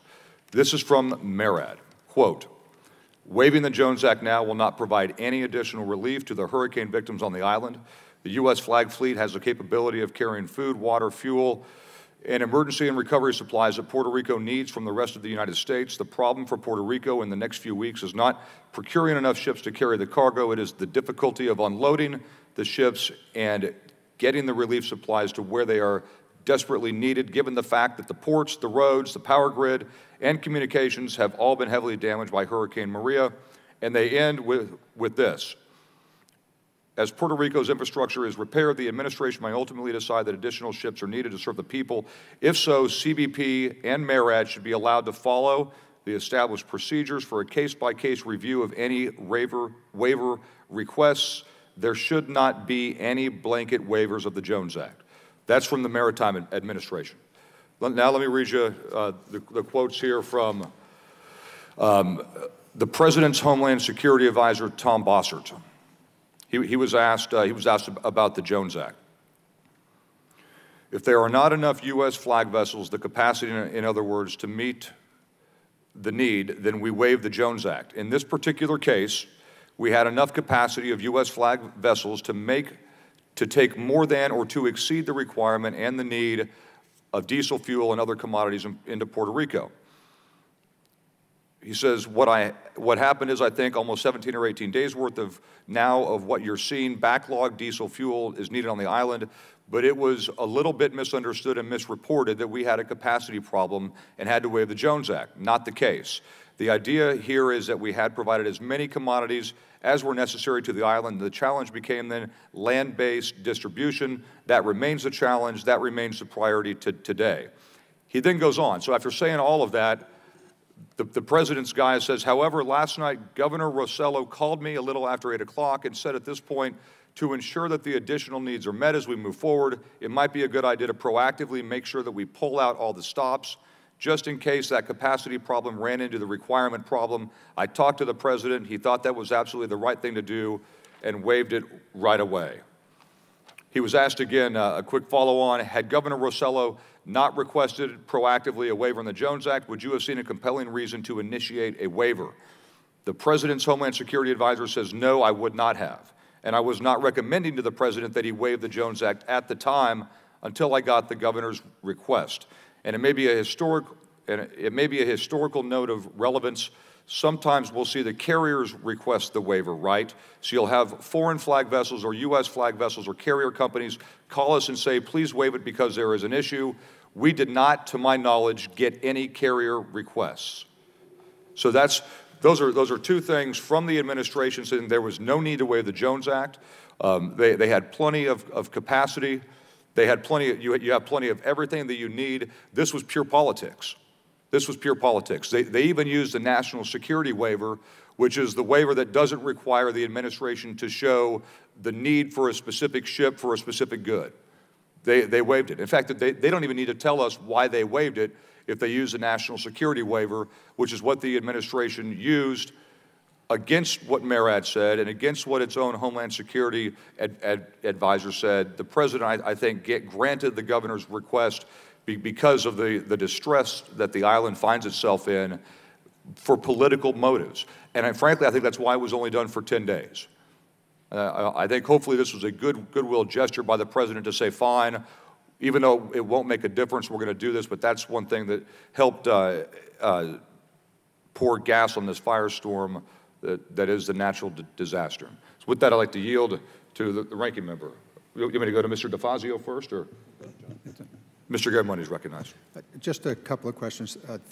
Mr. Chairman, thank you for bringing that information to this formal hearing and to those members of the press that probably need to hear that. A question for any of the witnesses. Given that there is a waiver, have any ships, foreign ships, utilized the waiver to deliver goods from an American port to Puerto Rico? I will attempt to answer that. Maybe there are some others that would like to add on. So both Mr. Roberts and Tote, our companies operate 2 of the 3 terminals in the port of San Juan that would be contacted in order to unload vessels that would be under the waiver that was issued. We have not received a call requesting the need to unload the ships. Mr. Roberts could certainly answer on behalf. Same for Crowley. We've not received a call to have a foreign ship unloaded at our terminal. And I would just add a couple of other points. If there was a foreign vessel bringing cargo from the U.S. mainland to Puerto Rico, they would likely, or they may call it the international terminal there. And I'm told that the congestion on that terminal is very similar to what we have in our terminal, at our terminals. So again, if the foreign ship brought the U.S. Relief cargo to Puerto Rico, it would sit there on the dock, the same as all the other But cargo. at the moment, you're unaware of any ship. No, and I did also check this morning the port. I don't think it's the Marine Exchange, but the port traffic, marine traffic, indicated no change in foreign vessels. Has there been any requirement for shipments from a U.S. port to Puerto Rico that has not been met by any of the Jones Act carriers? I guess the only other one is Trailer Bridge. Right. No, not to our knowledge. Not to our knowledge, no, sir. Okay. You've received no information, no request from FEMA, from Homeland Security, from the military to move equipment, goods to Puerto Rico from an American port that has not been met? That's correct. May I also add, sir, that our industry is a small industry, and you hear rumors often that are out there specific to the waiver and the interest of foreign carriers to provide services. We heard that there were a few carriers out there testing the market to see if there was freight available or interest to move their freight to the island, and no response to that in terms of a positive response by shippers to move their freight. But an interesting data point to note is that the transit times that were quoted by at least one carrier in the marketplace was to get freight from Jacksonville to San Juan, Puerto Rico on a foreign ship would take somewhere between 15 and 20 days. And what is your transit time? 2.5 days. 2.5 days versus 15 to 20 days. Yes. Crowley, similar? Transit time right now is around 5 to 6 days. 5 to 6 days. And you're using barges presently? We're using Ro-Ro barges. Okay. The shipbuilding industry in the United States, the domestic shipbuilding industry, is it dependent upon the Jones Act? In my opinion, having been associated with it for some almost 30 years, absolutely. Is the U.S. national security dependent upon the Jones Act and the American Merchant Marine? Categorically, yes. The entire structure has actually evolved since the 90s when you enacted the MSP program. The reliance of the military on certainly on the commercial sea lift industry has grown exponentially to the point where the Navy or we can't pursue our international objectives without the assistance of and reliance on the U.S. maritime industry. From that follows the shipbuilding industry, the ability to build, repair, and modernize the ships that the Navy is running day in and day out, as well as the commercial industry. So the Jones Act is critical to the domestic shipbuilding and ship repair industry. You indicated a number, I think it was 400,000? Yes, sir. Men, women that are in the domestic shipbuilding and repair industry. Is that correct? The figure, that's the entire, if you take sort of the direct employment and all of the supplier industry that feeds into the industry, it's roughly 400,000 people. That's correct. And that's a MARAD number, not an industry number. Okay. My time is expired. Thank you, Mr. Chairman. I yield back. Thanks, the ranking member. I'd like to yield to the former chairman of the full committee, Mr. Young. Thank you, Mr. Chairman. And you know what a pleasure it is to hear somebody, 4 people on the panel all agreeing with me. Yeah. I do think there's been some misinterpretation. There's nothing that precludes a foreign vessel going to Puerto Rico from a foreign port.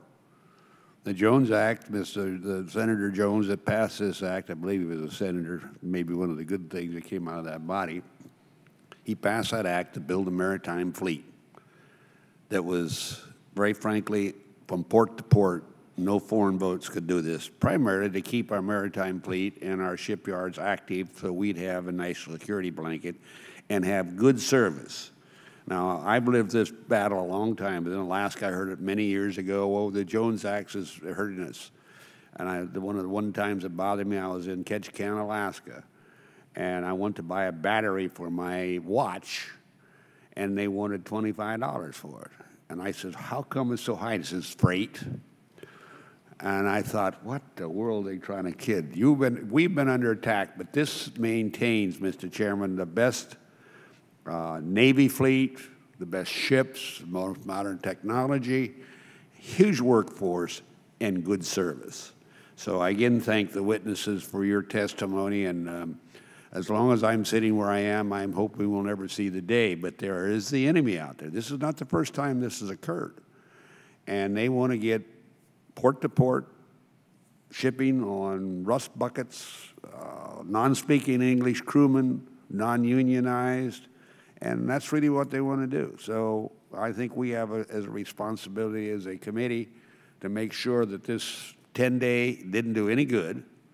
To my knowledge, you just testified. I didn't think it would. And their argument was, we're not getting our fuel. Puerto Rico was. And it's a matter of distribution, and that has nothing to do with it. But it's a little nose under the tent. Next will be Hawaii. Then it'll be one of the ports on the West Coast, then one of the ports on the East Coast. So our job is to make sure we maintain this, and I'm confident we have support within the committee to maintain the Jones Act as it should be for America. With that, Mr. Chairman, I yield back. Thank the chairman. The ranking member, Mr. DeFazio, is recognized. Thank you, Mr. Chairman. Can we go back to the potential foreign shipping? And why would it take 15 days? Yes, so again, this is what we're hearing in the industry of one or two carriers. Puerto Rico, having been on the international side of the industry for 30-plus years of my career, Puerto Rico would be a very, very, very small piece of their global supply chain and network. So they would fit it into an existing network. They're not going to put assets specifically just for Puerto Rico in, as we have done and the other carriers in the trade have done. So they would figure out, okay, so maybe I'll come out of Houston, and before that I'll go to Freeport, and I'll go to the Dominican, and then I'll stop by Puerto Rico. It's all tied to that network, so that's how they come up with that transit time, which the people of Puerto Rico could never live with that level of inefficiency. Just wouldn't work. Okay, no, that's excellent. So you have built a dedicated fleet to serve Puerto Rico, and that's how you can do a 2.5-day run. Yes, sir. We did the same thing in our Alaska trade. We have 2 vessels up there that make 2 calls a week, and it's basically the same transit time. Right. But those assets were built specifically for those Jones Act trades. Are the U.S. Virgin Islands covered by the Jones Act? No, sir. They're not. You know, it's interesting. I've been both to Puerto Rico and the U.S. Virgin Islands, and I didn't observe any discrepancy. In fact, it seemed to me things were more expensive in the U.S. Virgin Islands than they were in Puerto Rico. I mean, how does this fantasy get started that somehow Puerto Ricans are, it's like former Chairman Young said, everybody uses it as an excuse. So. Correct, sir. When we've looked at this in terms of the shipping rates, for example, we found that the rates, and we did this a couple of years ago, the rates in the Puerto Rico trade were, well, in the Virgin Islands trade, again, a non-Jones Act trade, were 20 to 40% higher than in the domestic, in the Puerto Rico trade. And it has to do with market size and other factors like that. But that's the reality in those markets. That's essentially reinforcing what Mr. Chiarello just said, which is Puerto Rico would be sort of like a comma in a paragraph in terms of interest of major foreign fleets and directly serving them versus trying to squeeze it in somewhere in the schedule that makes sense for their other routes. So. Congressman, to bring up the point of cost, I think we hear random numbers thrown out literally every day as to what the cost of the Jones Act is in Puerto Rico, what it is in Hawaii, what it is in the Virgin, it's not in the Virgin Islands because there isn't any. No one can tell you for sure. So if you hear somebody say it costs double, it costs 15 to 20% more, it adds 20 cents to every item, that is a lie. It is not true. It is unprovable.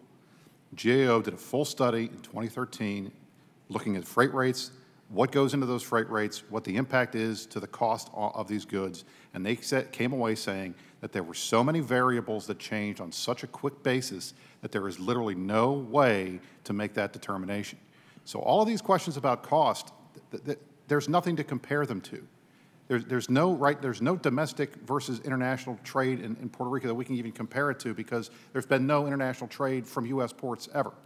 So all of these questions of cost, they're assumptions that are being made by people who aren't taking into account all of the various factors that go into these prices.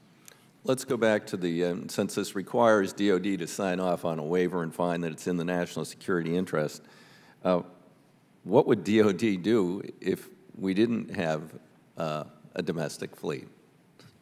How are they going to move troops? How are they going to move heavy equipment? Mr. DeFazio, certainly every admiral that we've spoken to in general, we've spoken to are strong supporters of the Jones Act, because it does provide a basis for both the manpower on the ships and in the shipyards, and the expertise that's needed to do exactly as you say, to provide sea lift in times of military emergencies, and in circumstances like this to respond to natural disasters and other If I may add, Mr. DeFazio, every commander at TRANSCOM in my memory, since TRANSCOM was stood up, will make the direct connection between what he or she has to do to implement his or her mission and our industry. And and it's the Jones Act industry, it's the shipyards, and it's the operators. Now, if we didn't have a domestic fleet crewed by Americans, and we start looking at how the international industry has worked, you know, basically registries are secret. We don't really know who owns some of these ships. They all dead end in Cyprus or somewhere else. And, well, not Cyprus, I guess, you know, many places. And so then, I mean, the potential is that if we were in a conflict overseas and we wanted to transport and we didn't have a U.S. fleet, we might be chartering ships that are owned by hostiles. Well, there was an article in the Post, I think, 2 days ago about North Korea smuggling 50,000 RPGs into Egypt on a ship that was flagged in Cambodia. Right. And so, yeah, your point is, I think, relevant and should be listened to. Okay, thank you. Thank you, Mr. Chairman. Thank the gentleman. Mr. Weber is recognized. Thank you. I apologize for being late. I had another committee I had to sit in on to be the chair for a while. So these may have been asked, so forgive me if they're redundant, but very quickly, I guess we'll take it from the left here. The Jones Act's fairly obscure. You guys know a lot more about it than most Americans. Most Americans don't know. There's a lot of misunderstanding. Succinctly, without giving us too much history, can you tell us, in your opinion, the purpose of the Jones Act, and is that purpose still being met? We'll start with you, Ms. Schoenberg. The purpose of the Jones Act is to ensure that a jobs base exists for the U.S. maritime industry so that the merchant marine can carry a significant portion of the waterborne commerce of the United States. It protects national security because our guys... There you go. That's basically it. And yes, and that's not, it hasn't changed. It hasn't changed from the days of the first Congress till today, and it's not going to. So you think it's still intact and doing a good job? Absolutely. Is changing it or trying to suspend it, is that going to affect it? Even talking about trying to change it impacts it, because all these guys need financing, and if anybody thinks that the Jones Act is not solid, it impacts their ability to get money. It's going to make waves, pardon the pun. Absolutely. How about you, Mr. Would you like to weigh in on that? I certainly agree with everything that was just stated. To the financing piece, that would be detrimental to any of us that are looking to further reinvest into the Jones Act trades, like we've done and will continue to do. And, you know, on top of everything else about the job security, and it's cabotage laws. It's no different than any major power around the world. They have cabotage laws as well. We need to protect our homeland security. We need to protect our national security. We need to protect the job security that goes along with the act. Mr. Roberts.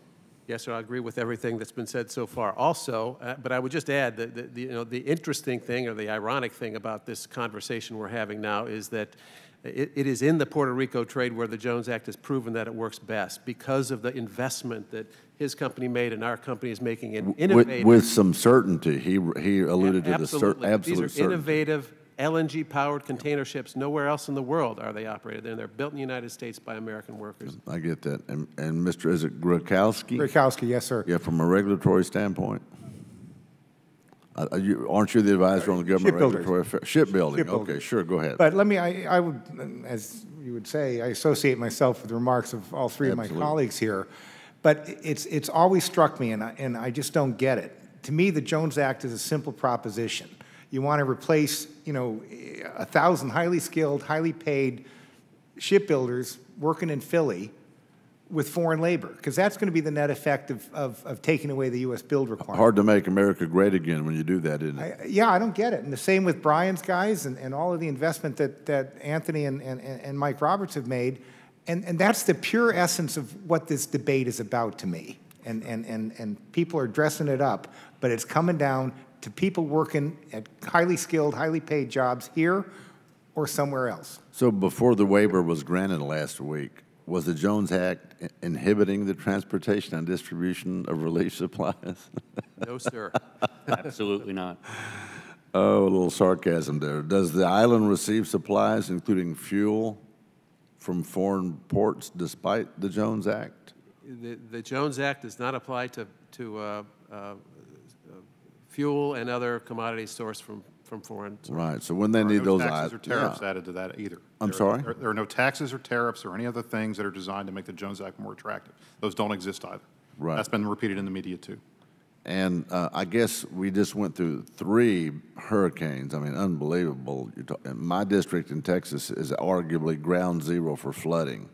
The first 3 coastal counties coming from Louisiana. I have 5 ports, more than any other member of Congress. Some have 4, but we have 5. So this is very near and dear to our hearts. If you had 2 or 3 hurricanes in different parts of the country, let's just say, do we have enough vessels? Are there enough U.S. vessels and mariners to meet the demands in that instance where there's 3 or more hurricanes?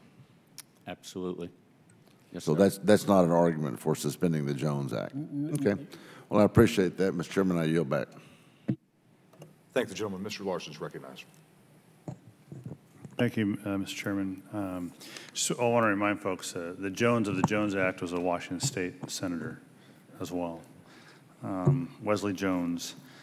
He was also for prohibition, a position I don't think Mr. Young would have been appreciative of.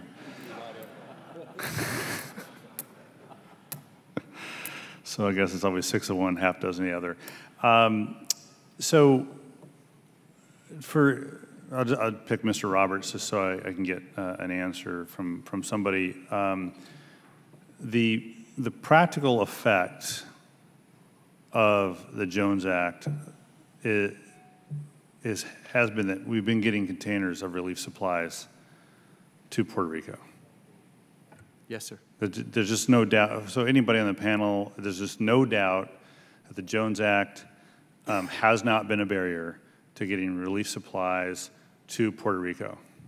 Absolutely. Brian or Mr. Sheneman? No, I mean, if you're watching the news, I mean, CBS has had, David Beglin has been down on the ground. They've done a great job. We're showing the entire port's full. Yeah. So the idea that the Jones Act is somehow impeding this, we had containers on the ground before the hurricane hit. I mean, we were pre-positioning containers on the ground in the event that there was an issue. So no, absolutely not. Yeah. So I want to ask 2 questions about the other practical effects. Is there a practical impact of extending the waiver? If we come to Sunday or Saturday night or whenever, and the administration says we're going to do 10 more days for a waiver, is there a practical impact of that? So it didn't make sense to us why the waiver was put in place the first time. Yeah. So an extension of the waiver would make even less sense. That we have the capacity. We're moving the freight. There isn't a bottleneck of cargo to get to the island. The bottleneck is on the island. So there's just no proof of a bottleneck to get supplies through the onto the ports of Puerto Rico, That's correct. except for the landside infrastructure itself. That's correct. And I think the problem with the 10-day waiver and any extension of it is that it's a blanket waiver. It applies. It's what? It's a blanket waiver. It applies to anybody who selects to try and use it. And let me emphasize that, our primary priority, our top priority is to help the people of Puerto Rico get the supplies they need. And if there was a particular movement that couldn't be satisfied with a Jones Act vessel, we would not stand in the way of getting that done quickly. That's just not the case now. Yeah.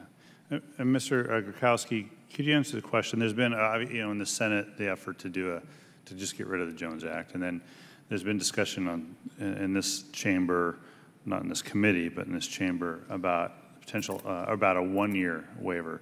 Since you're sort of in the long game, along with Tote and others, but you're sort of in the long game of shipbuilding, right?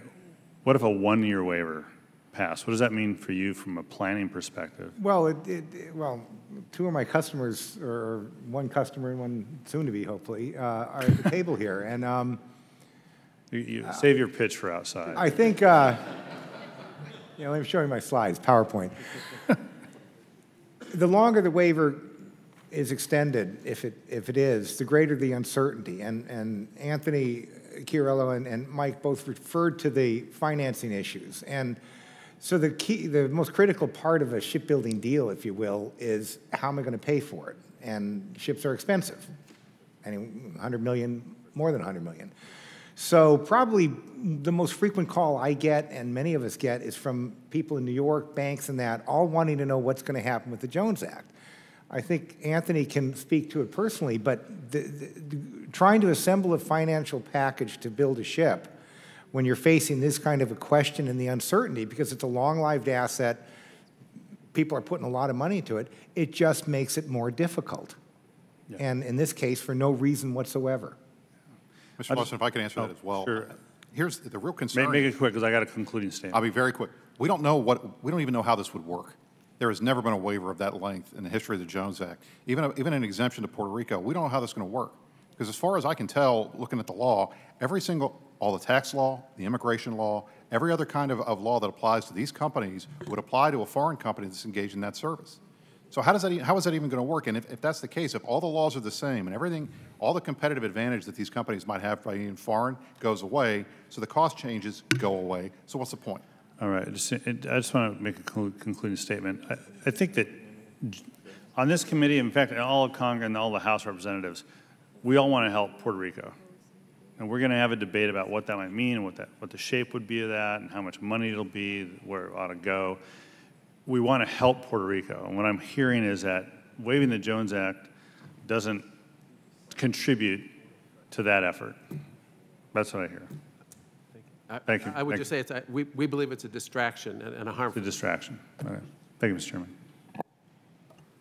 Thank the gentleman. Mr. Cummings is recognized. Thank you very much, Mr. Chairman. I'll be very brief. Mr. Chairman, I want to pick up where Mr. Larson ended.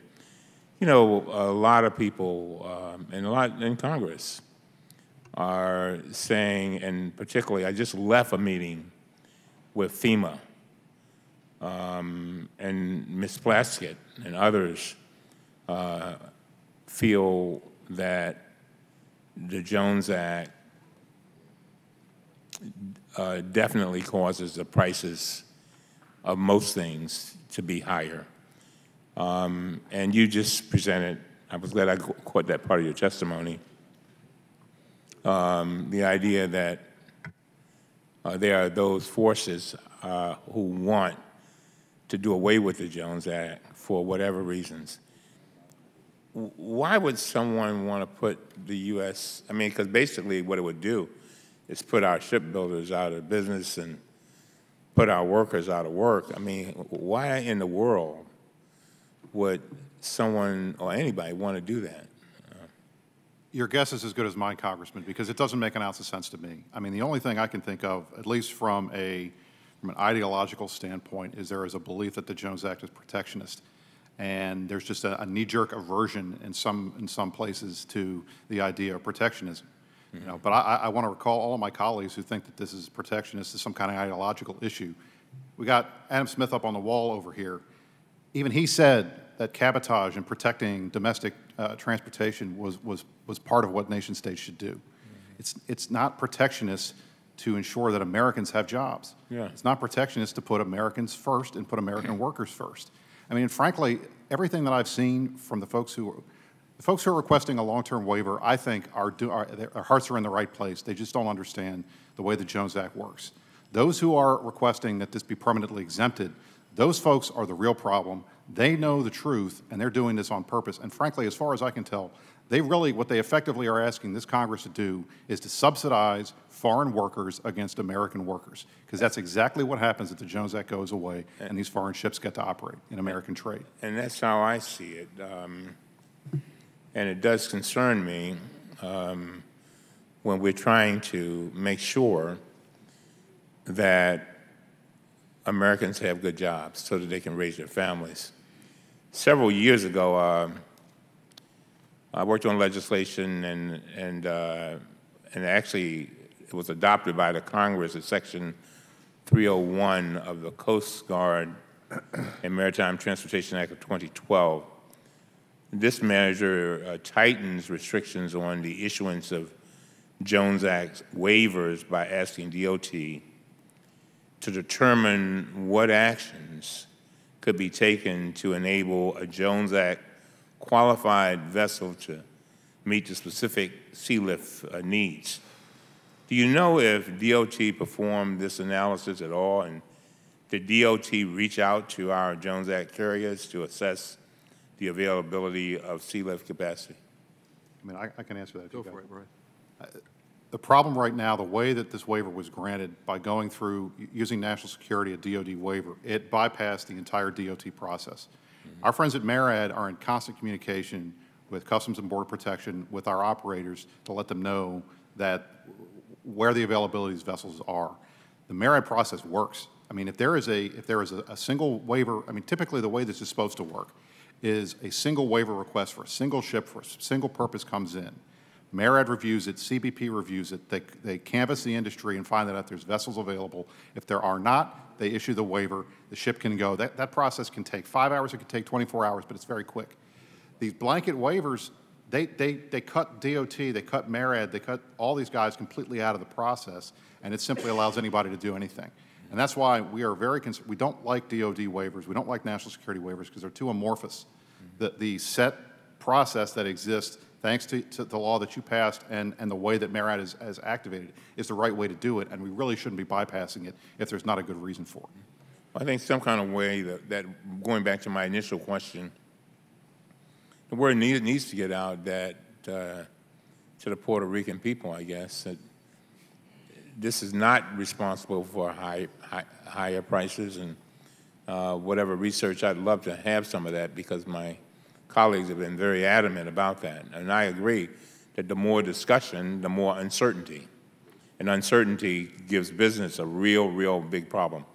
And with that, I'll yield back. Thank the gentleman. Mr. Lowenthal, my colleague from California, is recognized. Thank you, Mr. Chair. You know, I represent the Port of Long Beach. I also am the co-chair along with Ted Poe of the Ports Caucus here. And I'm an unabashed supporter of the U.S. Merchant Marine, U.S. maritime interests, and the Jones Act. So let me get that out. I have watched over the years the loss in terms of container ships and others of U.S. interests and watched foreign interests kind of dominate, and I worry that we don't have enough support for our own maritime interests. And so I start from there, watching this occur, not only in Puerto Rico, but in my own district and throughout the nation. And I think it's a critical issue that I'm glad that we're discussing. And I'm also glad for this hearing, let me preface, for us to begin to correct the misinformation that I hear all the time now about the Jones Act. And for us to really understand what the Jones Act really does and what it doesn't do, and to stop and to clarify this misinterpretation. So I'm so glad to be to be back here. I actually just ran from the Supreme Court because we're having a major, major hearing today on a whole entirely other issue. I hope this doesn't get to the Supreme Court also.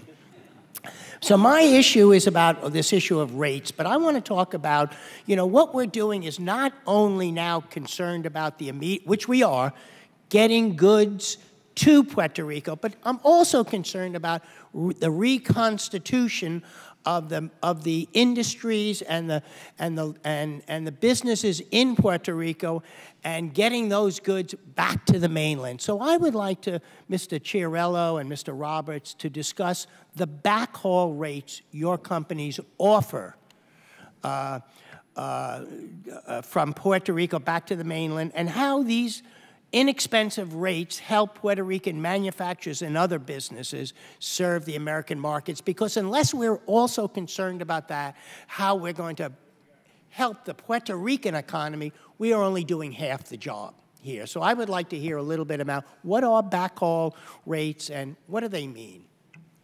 Thank you very much, sir. So the trade in and out of Puerto Rico is about a 2-to-1 trade. So 2 loads are going down to Puerto Rico for every load that's coming back.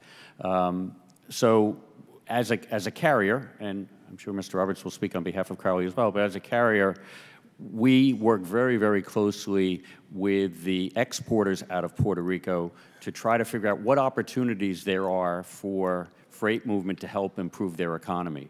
I will tell you, without giving exact numbers because I don't have them off the top of my head, the export rates, so from Puerto Rico back to Florida, are significantly less than the rates going from Florida down to Puerto Rico, just because of, number one, the demand, and for us, because we move so many empty containers coming out of Puerto Rico in a 2-to-1 trade, there are opportunities to help support that exporting community.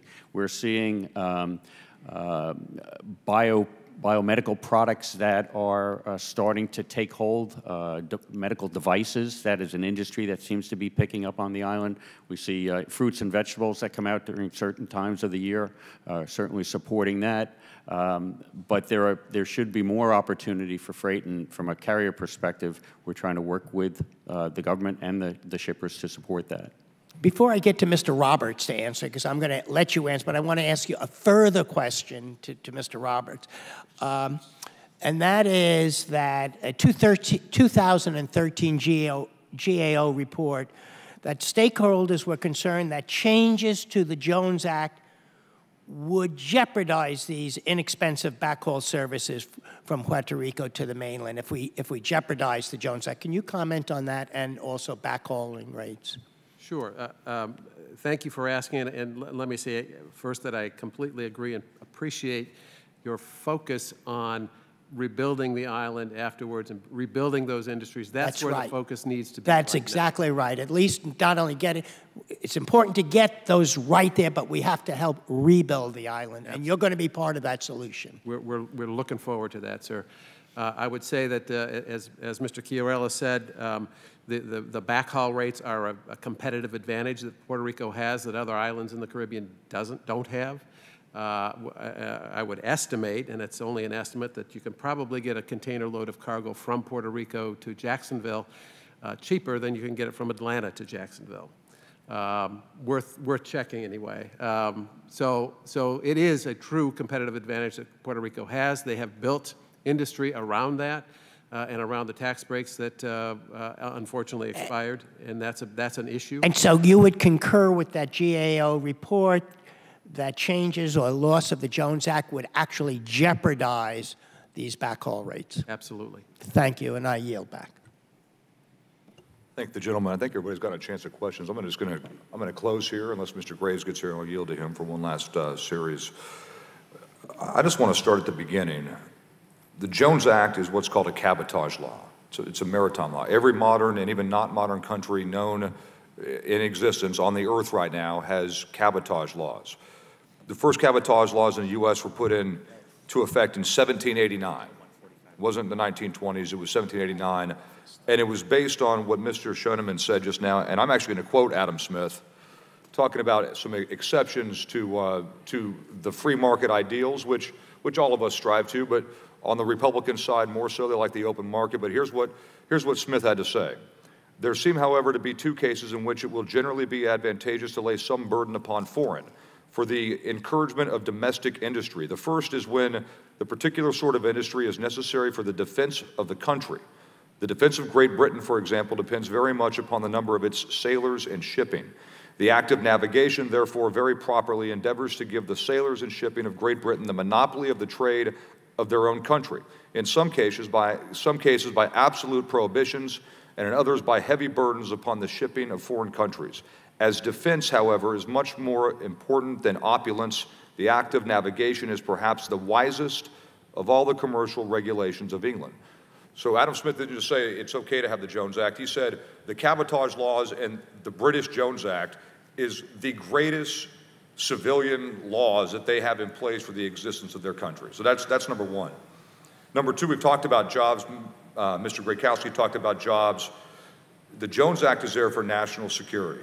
It is the American ability, because we're surrounded by oceans, whether to our southeast, east, and west. The Jones Act is what provides for our ability to navigate those waters and not by foreign ships and not by foreigners. We haven't talked at all about the inland waterways. You get rid of the Jones Act. The majority of the Jones Act ships, the tens of thousands, are on the inland waterways, the Ohio, the Missouri, the Mississippi.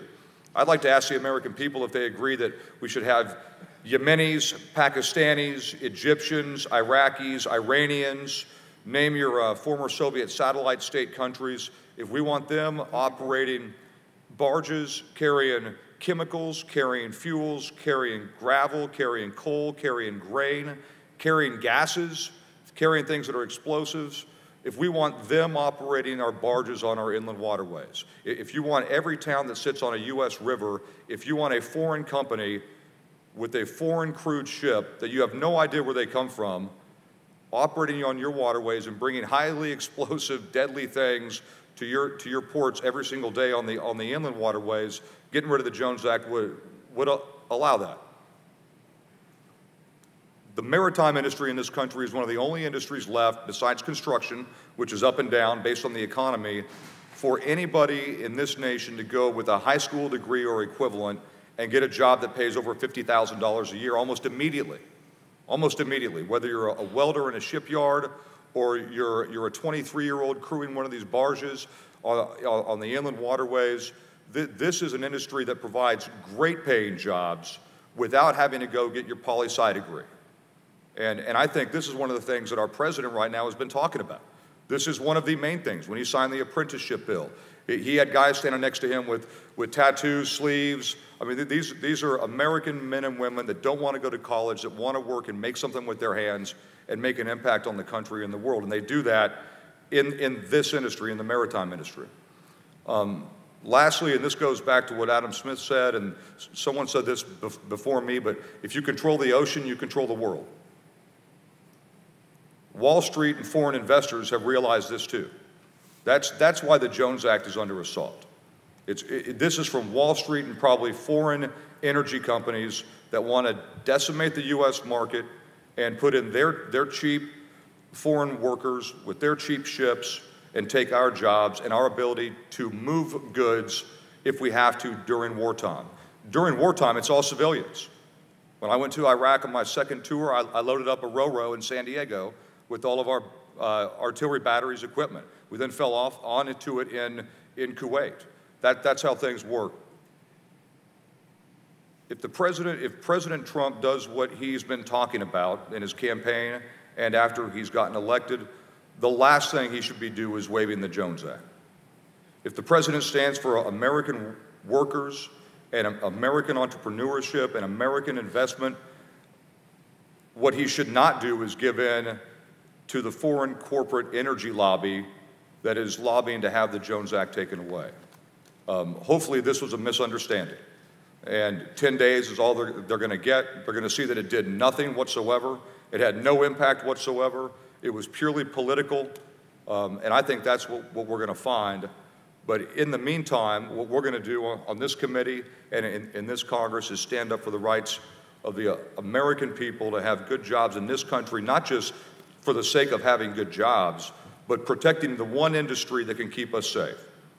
The one industry besides our defense industry that shifts from commercial industry to defense on a dime is the maritime industry in this country. And if the president stands for the American worker, and the president stands for American jobs and national security, which he said over and over that he does, then what he did was a mistake, and he won't do it again. And instead of lambasting the Jones Act or waiving it, he'll be standing up for it in his next speech.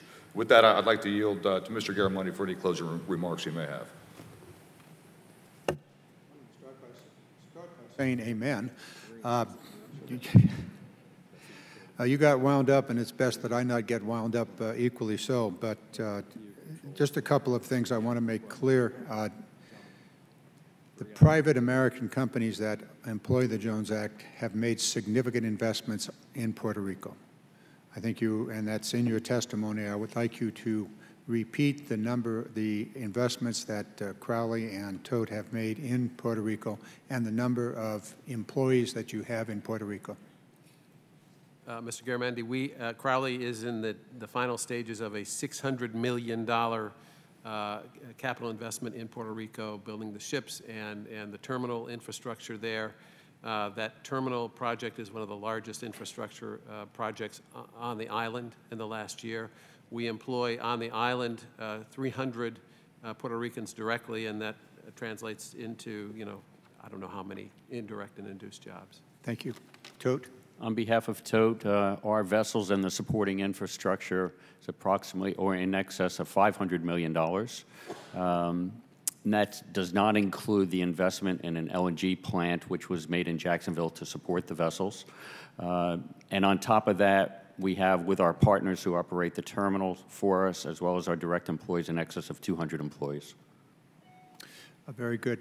The chairman made the point about the Jones Act is far more than Puerto Rico, Guam, Hawaii.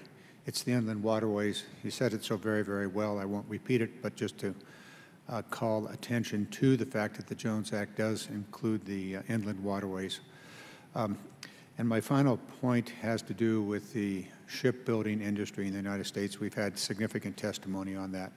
Mr. Chairman, I thank you very much for holding the hearing and for the witnesses and for the information. And we do have a challenge out ahead, and that is to push back against all of the fake news surrounding the Jones Act. Thank you very much, Mr. Chairman. Thank the gentleman, thank the witnesses, and we had great member participation today. I think you see that actually is pretty striking in and of itself, that we had more than me and John here today. We appreciate it. But the subcommittee stands adjourned.